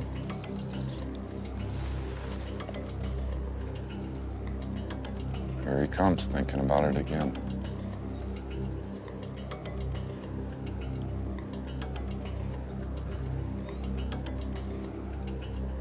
Hi, Blondie. That stuff stinks, huh? Come over here and I'm gonna give you a whole snootful. We can smell the pepper spray, it's still in the air. This thing's been contaminated a little bit, and so that's why the bear moved off. He wants to live, he wants to get on enough weight to make it through the winter. He's obviously not gonna make it through the winter at the size that he is. Blondie, just like Ace, just mischief that could lead in the future to the destruction of the bear. If they don't learn the lessons of staying out of houses, you need to curb your behavior, or it could lead to bigger problems. Toward the end of summer, Mammoth Lakes, California is jammed with tourists and black bears. It's just awesome. For the tourists, foraging bears are a form of entertainment. No closer. But for the bears, late summer triggers a desperate search for food before winter draws near.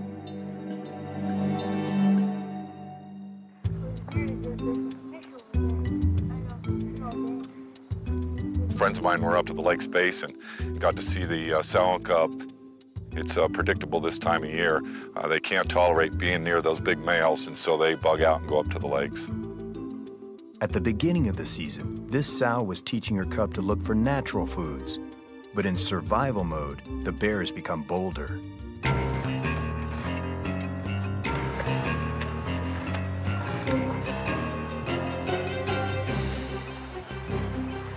This is a classic example of what you don't want with bears. A young mother with some difficult habits teaching her young. The fishermen, they go off and leave their stringers, and she pulls those fish up and feeds them to her cubs. So does it set a bad example? Absolutely.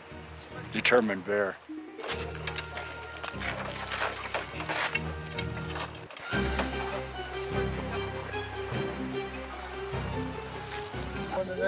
had one almost 2-pounder.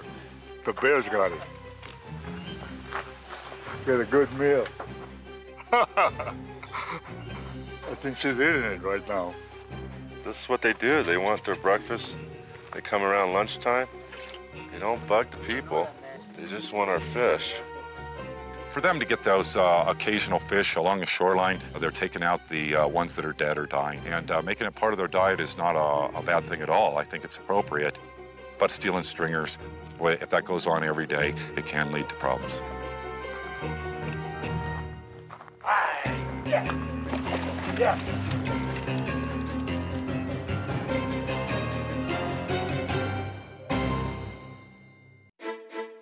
Hungry bears can be wildly unpredictable.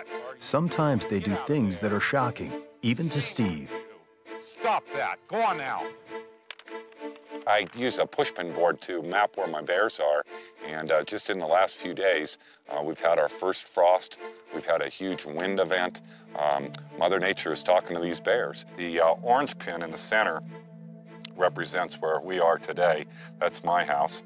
And the blue pins represent the known bears and where they are here this morning. And where this pushpin map looked a lot different 30 days ago, 60 days ago, it'll indeed look a lot different 30 days from now. We have a pretty full habitat. The carrying capacity is probably at its peak or close to it, and the social capacity, how people feel about the bears and a little bit of mischief they get into, that's being challenged as well.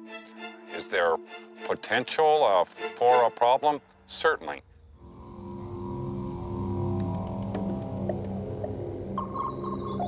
While out on his regular rounds, Steve tracks a large bear moving through town. A lot of homes around here, a lot of folks. When the bears search those areas out, and I search those areas every day, and we rolled up on them, no harm, no foul, and we'll go take a look. The bear heads towards a culvert, then suddenly takes a dangerous detour towards a nearby house.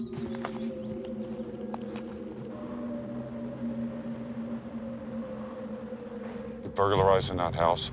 God. He enters through a window, undeterred by the people inside. Can you come out of the house, please? There's a baby in here, I can't. All right, where's the baby? In bed, asleep. Scaring me. There's a baby right here. A wild bear who feels cornered in a confined space like a house may react out of fear. Get out of here! Get out of here! And the outcome could be deadly. You bad bear, get out of here! Steve drives the bear out the same way it came in.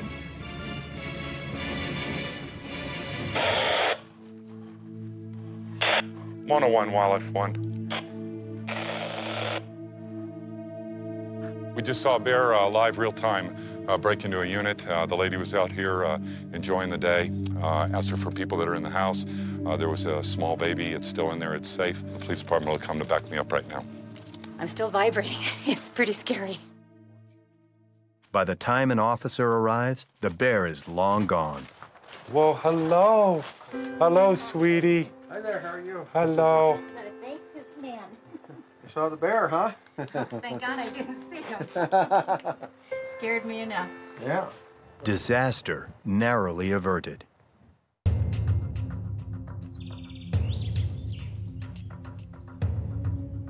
But the most reckless bear this season is Ace. He's almost been run over by a car. Broken into the same home twice. And been shot with a rubber bullet after stealing a bird feeder. And Steve has gotten another call that the little bear is at it again.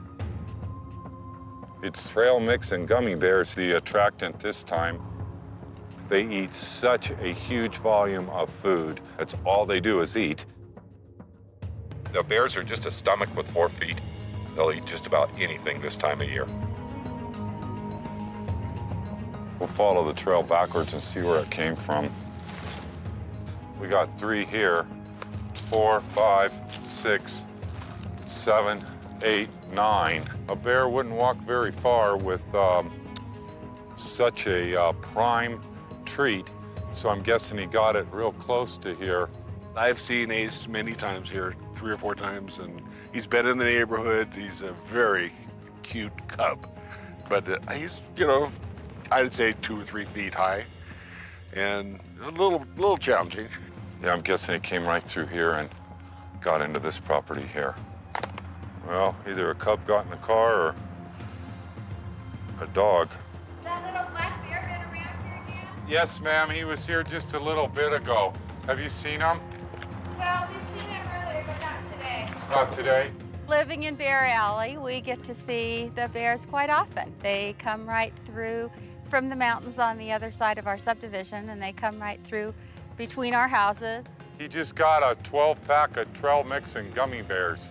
We're used to them. We understand they're to be observed. We don't try to go near them. I mean, we definitely know that this is not Disneyland where we live. This is a real place. We need to put a stop to it. Oh, yeah. He's gonna get hurt or killed. Yeah. And just give me a call, even if he's not doing anything wrong, and I'll come over and professionally be mean to him and reinstill his natural fear of humans. This has gone on for, you know, a month now. Yeah. And we need to put a stop to it. Oh, yeah. It's sad. It really is. Bears, I guess, just do what comes naturally to them, and if they can find food, they find it wherever it needs to be, and if it's in a car, that's where they go get it. But unfortunately, that's not acceptable to the people who might own the car. Ace is already too comfortable around people. So much so that city officials, like Councilman Skip Harvey, are concerned about what will happen when he gets big. Ace is actually in a position right now where if he continues his behavior as he has in the past, we're going to have to make a decision on whether or not he can be coaxed to go back into the wild and live like a bear should, or whether he may have to get an order to take him out. With mounting pressure on Steve to get Ace under control, he follows the gummy bear trail, hoping to find him. There he is. I just want to catch him and kick his ass again and see if we can improve his attitude around people. Let's go up there.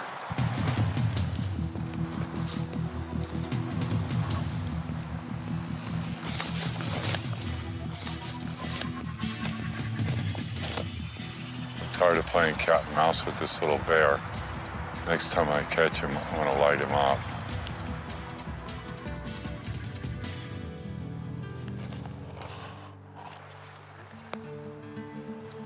We love our bears, but when they become criminals and start breaking into houses and put human life in jeopardy, then we have to take that into consideration and take the proper action to resolve it.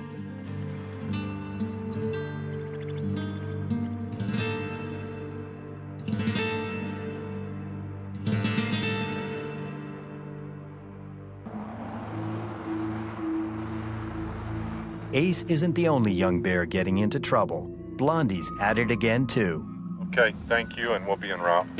He's back stealing food from the same house where Steve caught him just a few weeks ago. And I don't know how he got up. Yes, ma'am. Is he up there now? He's laying on the deck.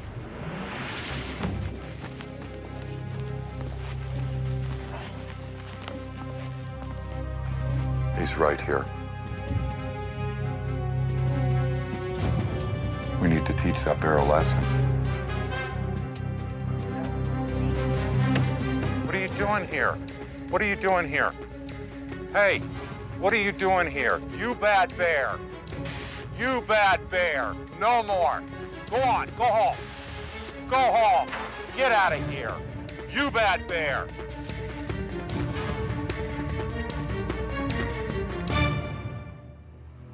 Don't like to spray bears like that. You can see that it painted the bear red. Not only that, but the sound of the is super unnatural. Pepper spray is affecting his ability to smell, to see, and taste.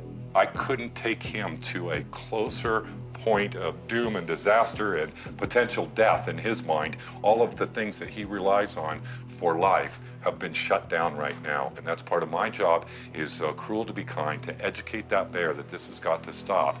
That's why I sprayed him point blank in the face. I think that the very best thing is what we did. Teach that bear a lesson. Stay away from people.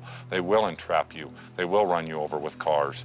They will be kind and cutesy with you and then call the police or call the Department of Fish and Game.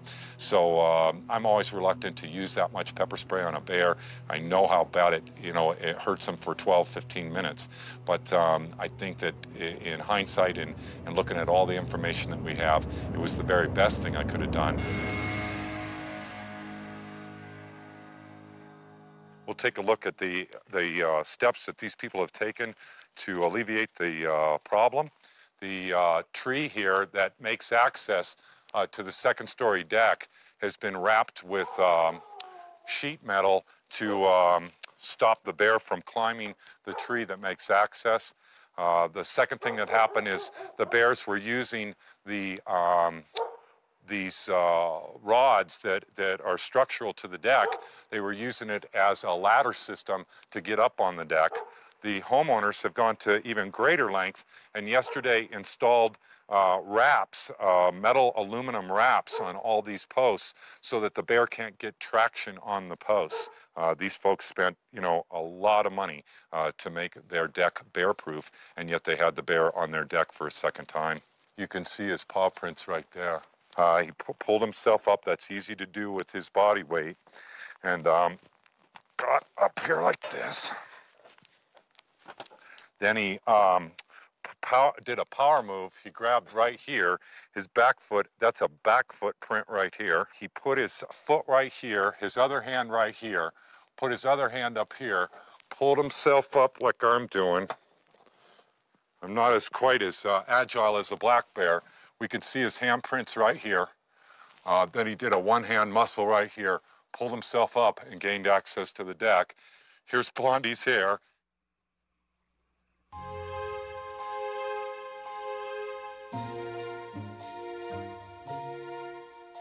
Always kind of hurts my feelings. It's a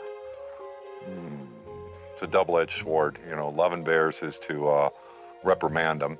And to reprimand a beautiful little bear like that, it doesn't bring me any pleasure. It's not a fun thing, but certainly proved the point, and I'd bet my bottom dollar the bear won't be back anytime soon. We taught the young bear a lesson, Blondie, that you won't soon forget. We got a fire over here in Sherwin Lake. Scarecrafts are coming in on it. The worst thing that we could have happen in our community right now is a forest fire. After a long, hot summer, the Sierras are a powder keg of dry vegetation. Forest fires are frequent and frightening. Probably the two #1 things that Mammoth cares most about is the wildlife and fire. Today we have both. We have a couple hundred acres burning just a mile east of town of prime wildlife habitat and bear habitat. We can hear the planes overhead, and they're taking an all-out aerial assault on it today, and hopefully it's going to get this thing under control. Forest fires drive wildlife out of the wilderness and into populated areas. We just got a thing on my voicemail that a bear was hit this morning on Highway 203.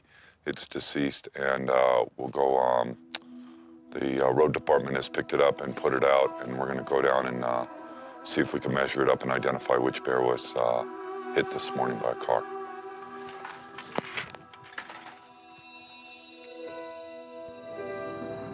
It's going to be right down here in the town yard, and we'll try to take it off their hands and treat it with a little bit of respect.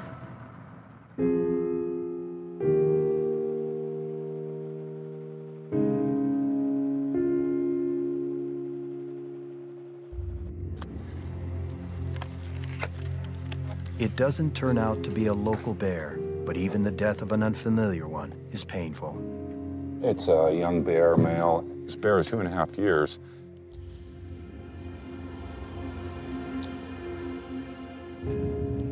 Out in traffic, and paid with his life this time. And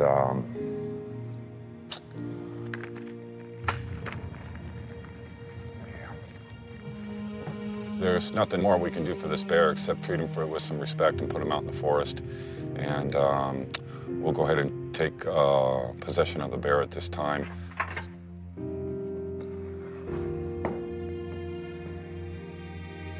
We have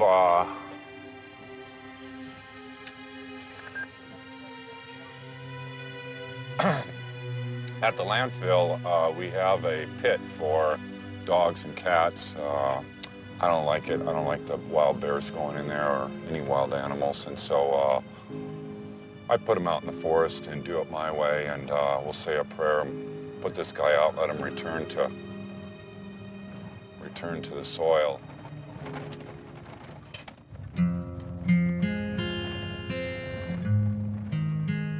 The local tribe is the Paiute Shoshone. They are the bear clan, the bear people. They're still alive today. They honor me and my family for the work that we do with the bears in the white people's way, and they teach me about their way.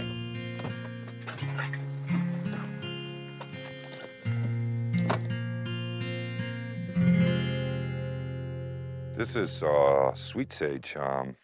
This is called a smudge stick. The Paiute people believe that that the bear takes our prayers. We pray to the bear, and he's here to help us out. And they believe that the bear, we pray to the bear spirit, and that the bear takes the message up to the top of the mountain to the Creator with the smoke, and to your God, whatever God you pray to. And that the eagle takes the message from the bear and takes it up to the heavens.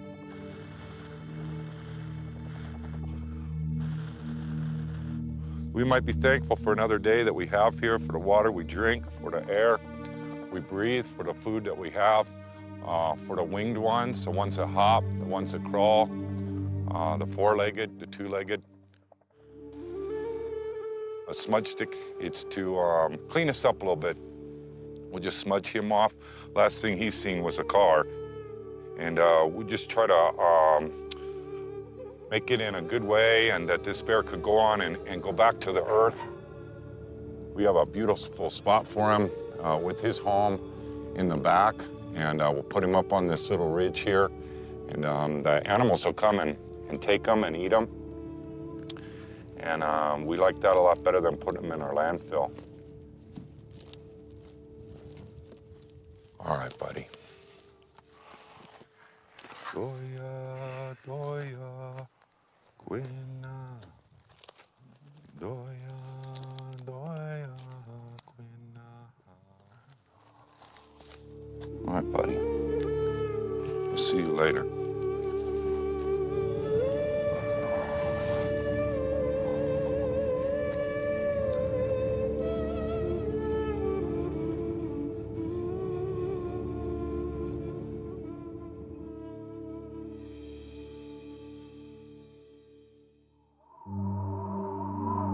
The end of summer marks a new phase in the feeding season. For Steve, it's the craziest time of the year.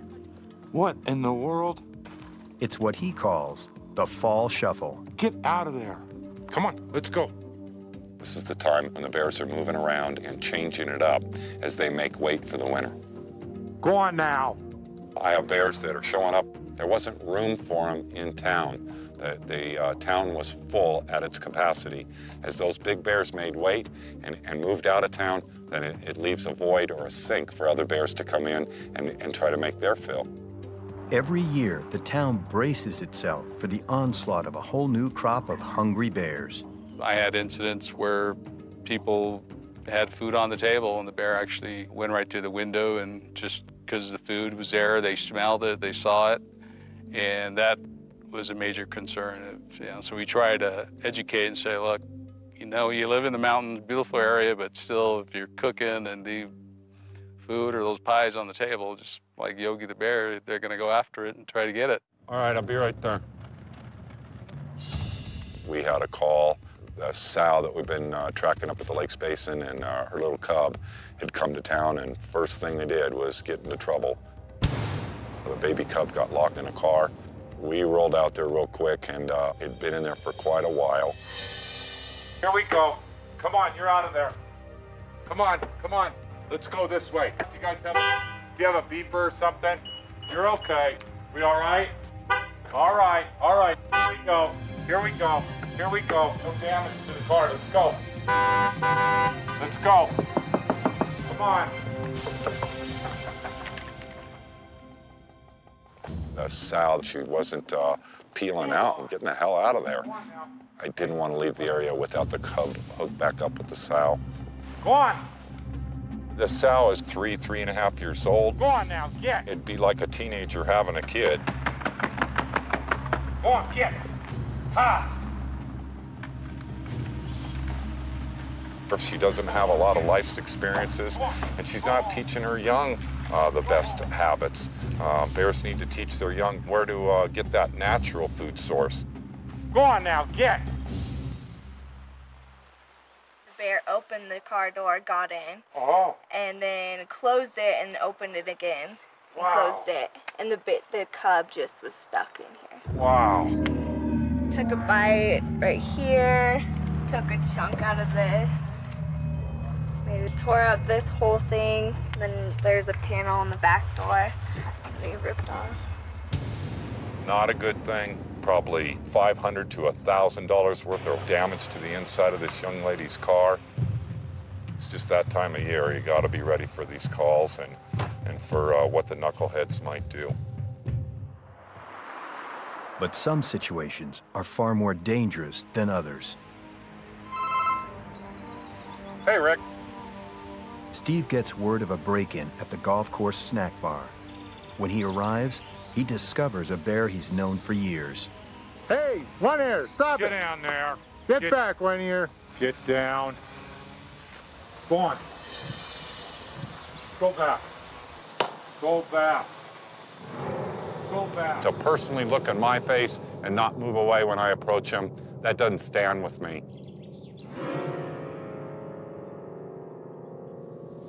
Go back. It was really scary because it was almost like a face-off with the bear and Steve, and they were kind of going back and forth, and the bear just did not want to leave us alone and not want to leave the snack bar alone because of all the food. No. No, One Ear. Get back. Go back now.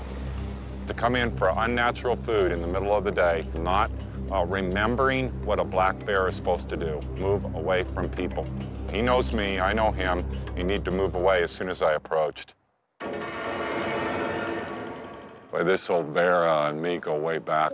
Geez, it's gotta been 9 or 10 years ago when we first met One Ear, and I had some run-ins with them on the elementary school campus with children present. It was during recess, and our school is right next to the open forest. It really crossed my mind that if I was going to do bear work and be seen responsibly within the bear community, that the proper thing to do was shoot and kill One Ear just for being on the campus. He was a huge adult male with his ear bitten off from fighting. And there was about 200 kids present. It would have been horrible to destroy that bear in front of those little eyes. And I just getting going with the successes of the program.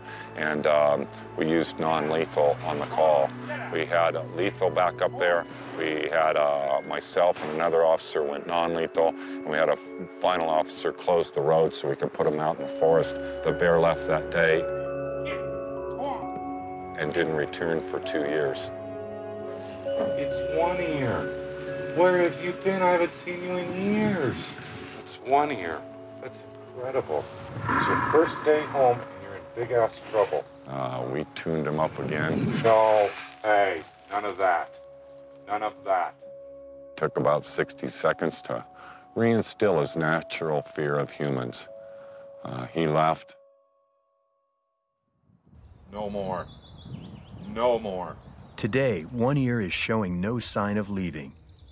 He's backed into a culvert, creating a face-off with Steve. It's just not typical being a bear acting like this.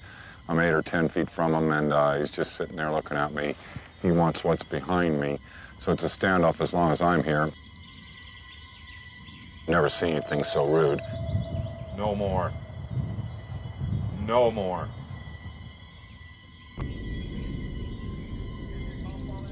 Yeah, and you guys are gonna have to take a drop, sorry. It was crazy.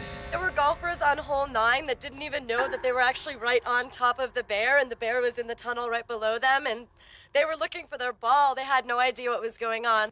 This will not stand, and he can't be hanging out here scaring people or intimidating anybody. Wildlife 1, Sam 1.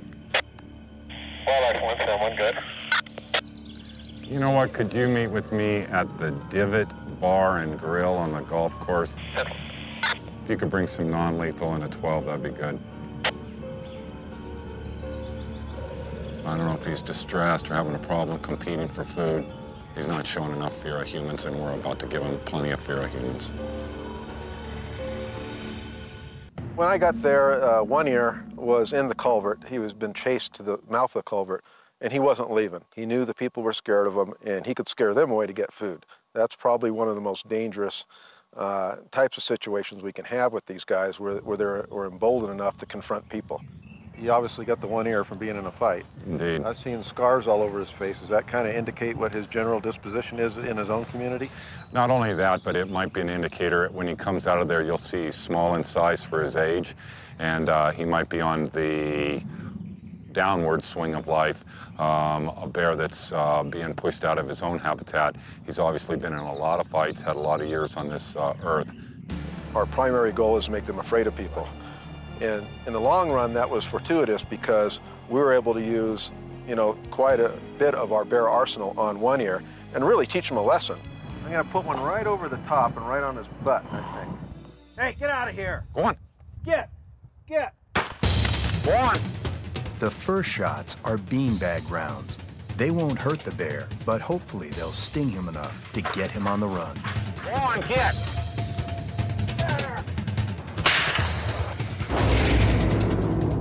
Steve follows up with a loud but harmless flashbang device.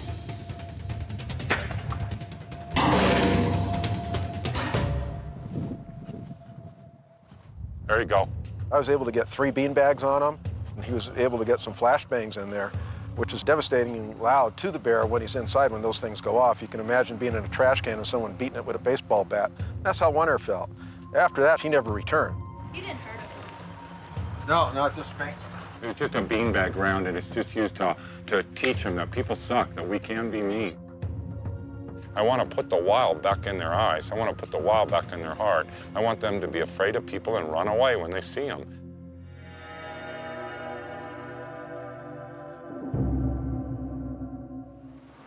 I rarely get to be with the bears in a no harm, no foul setting. It's always, responding or tracking or doing this or doing that. And I'm tired. I got a bunch of brand new bears, none of the old push button bears that knew the ropes. When I get this tired, sometimes I'll go out and find a bear and just be with them and just try to re-energize them. Steve finds a familiar old bear under the porch of a vacant cabin. There's no need to drive him out since no people are present. Hello. I haven't seen this bear in 2 years. It's half-nose. I didn't expect to see him here.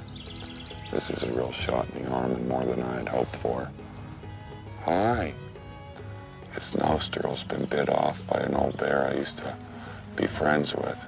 That's a 6.5, 7-foot bear, and all right. Boy, you look good.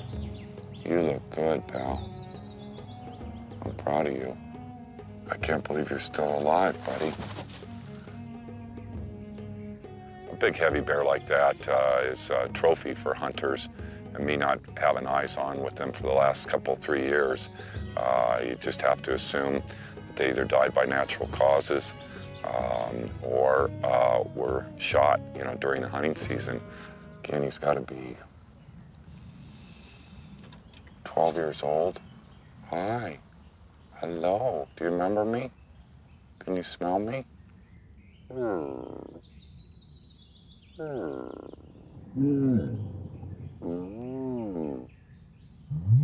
do remember, huh, Half-Nose?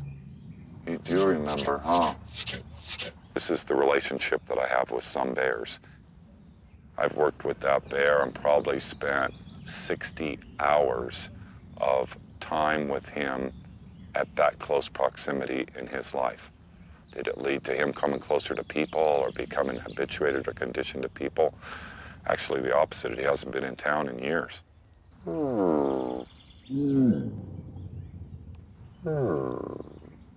used to vocalize like this for hours. And what I was saying, I'm not sure. What he was saying, I'm not sure. But we used to enjoy a lot of time together. You do remember, huh? All right. He just got home, and we don't want to push him out from under his deck in the middle of the day. We'll go ahead and leave him alone and check on him a little later, but great day for the bears. People say I love bears. I love my wife, I love my son, I love my community. Do I love bears? I sure love this one. Thank you. We'll see you later. Every time a bear is caught too close to humans, it runs the risk of being destroyed. One of this season's repeat offenders has been the young bear Ace. After disappearing for almost 2 months, he's back, bigger, bolder, and living on borrowed time. It appears Ace has gone in through an open sliding glass door, went in the kitchen and helped himself while the homeowner was working in the garage. The homeowner is a retired officer that I've worked with for years and years, and he ended up throwing a chaise lounge chair at him and running him off. Looks like the police department is going to issue a shoot order for this bear. It's a coin toss on which way this could go. Steve's got one more chance to force Ace to leave for good or watch him die. We'll see how the day plays out, but I'm gonna spend the next couple hours just canvassing this area where he's often at. If we have any luck at all, we could get a hold of this bear in the next few hours and see if we can convince him with non-lethal to leave the area and maybe change the outcome of what's about to happen.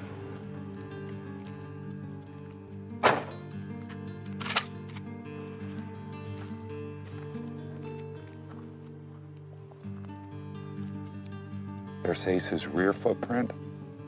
There's his front footprint. Absolutely the same bear.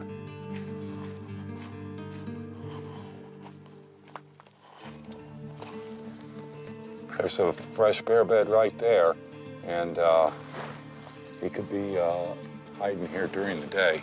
We'll keep an eye on it.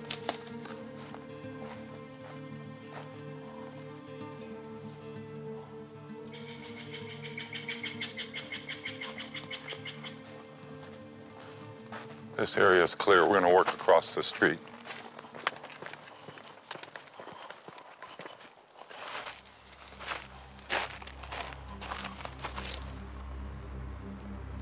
All right, we're clear.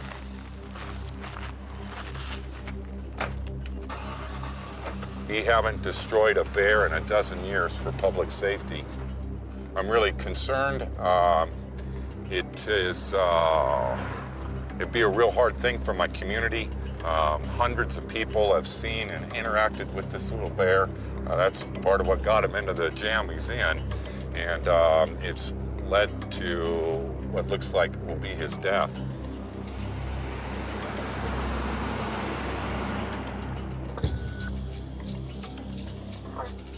You know, as a chief here in Mammoth Lakes, my primary responsibility is public safety. And when a bear habitually breaks into homes because that's where he's learned to forage for food, that bear becomes a public safety bear.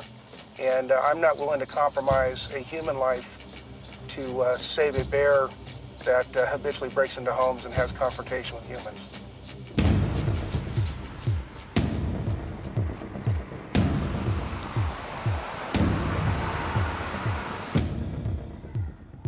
We've identified this bear because it has broken into as many as 8 or 9 homes. About half of those homes have been occupied. It's crawling through open doors, going through screened windows. And traditionally, once humans have confronted it, It leaves right where it came in at, but the fear is that a human being gets between that bear and his exit point, and that is when we're going to have a major problem with this bear.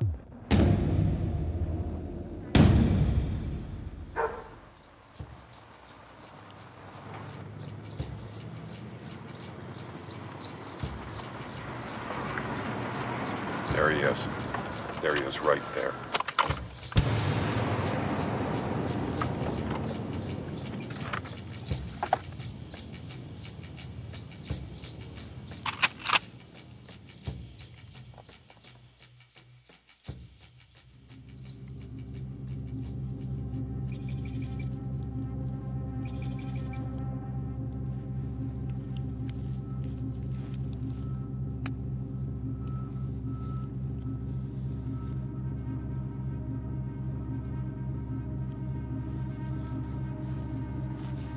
What are you doing?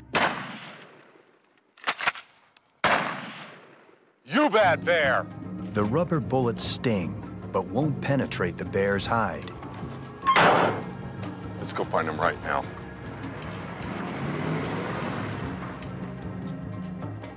You know, we couldn't catch him with the hand in his cookie jar, but I just don't have the time to wait for that. We need to move the bear out of the area.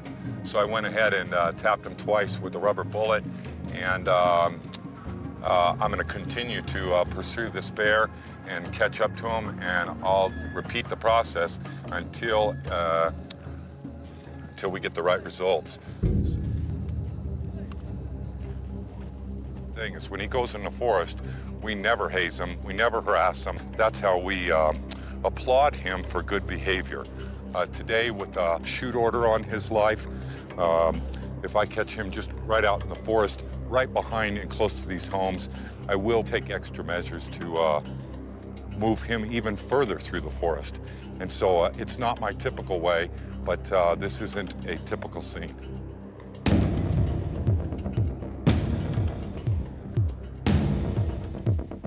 I'd like to save his life, really.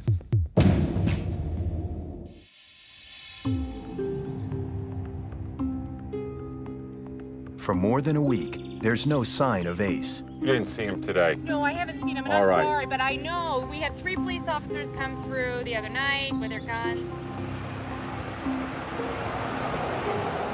Did you see a bear go through here? All right. Then Steve gets word Ace has been spotted. He responds as fast as he can, still hoping to save the little bear's life by driving him out of town for good. I'm not mad at the bear. I'm not mad at myself. I'm not mad at the police. I'm not mad at my community. Nobody's at fault. It's still an unpredictable thing and something that just doesn't come with exact answers. This is where we need Knob Hill. There he is, right here on your right.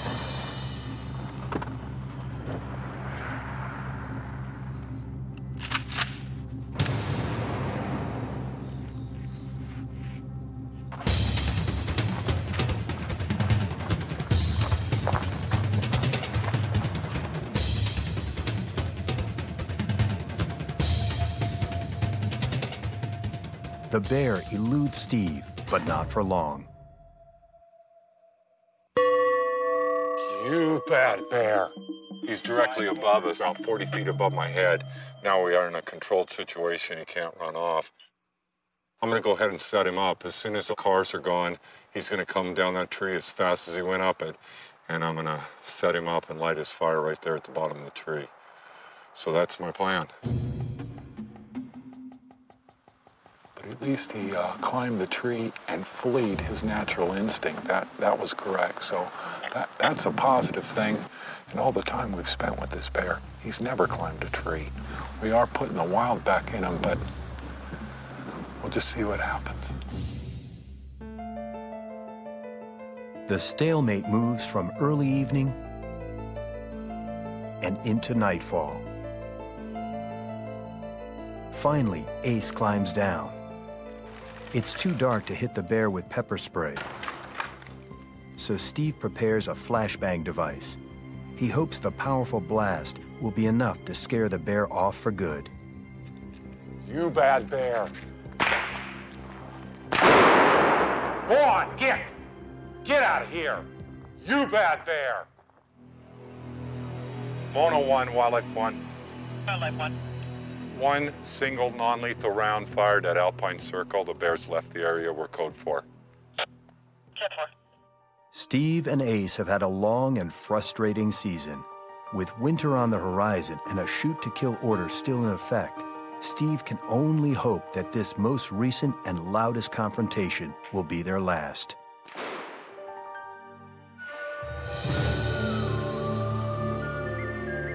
It's late fall, and the feeding season is almost over. The bears have put on enough weight to make it through the long winter hibernation. This is the end of the year. We just took this night. It's really cold out here, colder than it looks. And all the bears are scattering and going up on this cliff right here, and on this hill is just packed with bears. That's where their winter over. The first snow of the season is imminent, and the bears start to retreat to their dens. They're almost lethargic from the huge amount of food that they've consumed in such a short time. It's a part of the year that I always look forward to after all the work. I get just to spend hours and hours with them at close proximity. Hello. Hello. You are ready for winter. Some of the bears will spend the winter in town. Areas that were off limits during the summer, like under porches and in culverts, will become perfect dens once covered by snow. The bears will be safe from humans who don't even know they're there. They're buried under the snow. There's no light. They don't eat. They don't hydrate. They don't defecate or urinate for 6 months. The bears live off the fat they've put on during their summer feeding frenzy. Their heart rates drop dramatically, but they're not completely asleep. They can still respond to danger, and mothers can take care of their cubs. As far as sleeping, they just do it out of boredom. And so the bears preen every day in the den, clean their privates, re-fluff their nest, if you will, and then spend a big portion of the day sound asleep. But they're just killing time, waiting for the spring to come so they can restart their cycle. Steve won't see the bears for several months, so he takes time to visit their dens to say goodnight. It's sleepy time, huh? You look great, dude. I'm sorry for bugging you all the time, but you've taught us a lot this year.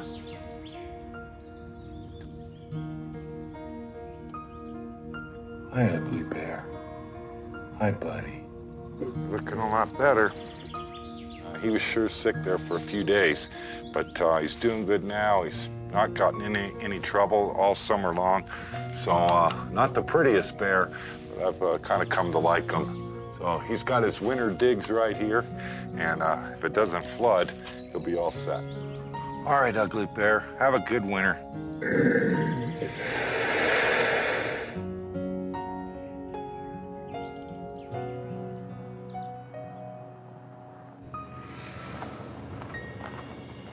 The last time Steve sees the sow and cub who caused so much trouble earlier in the season, they're headed away from town. That's a good bear. That's a good bear. And it looks like the wild bear One Ear is nowhere to be found and has retreated back into the mountains. It just can't be a better example than One Ear. It makes me smile because I've gone through this with him, 5 times over 10 years. Go on, get. Go on, get. I get close to killing him, and then we use non-lethal and catch him red-handed. Every single time, the same results. And within days, he leaves the area, and to this day, we haven't seen him again.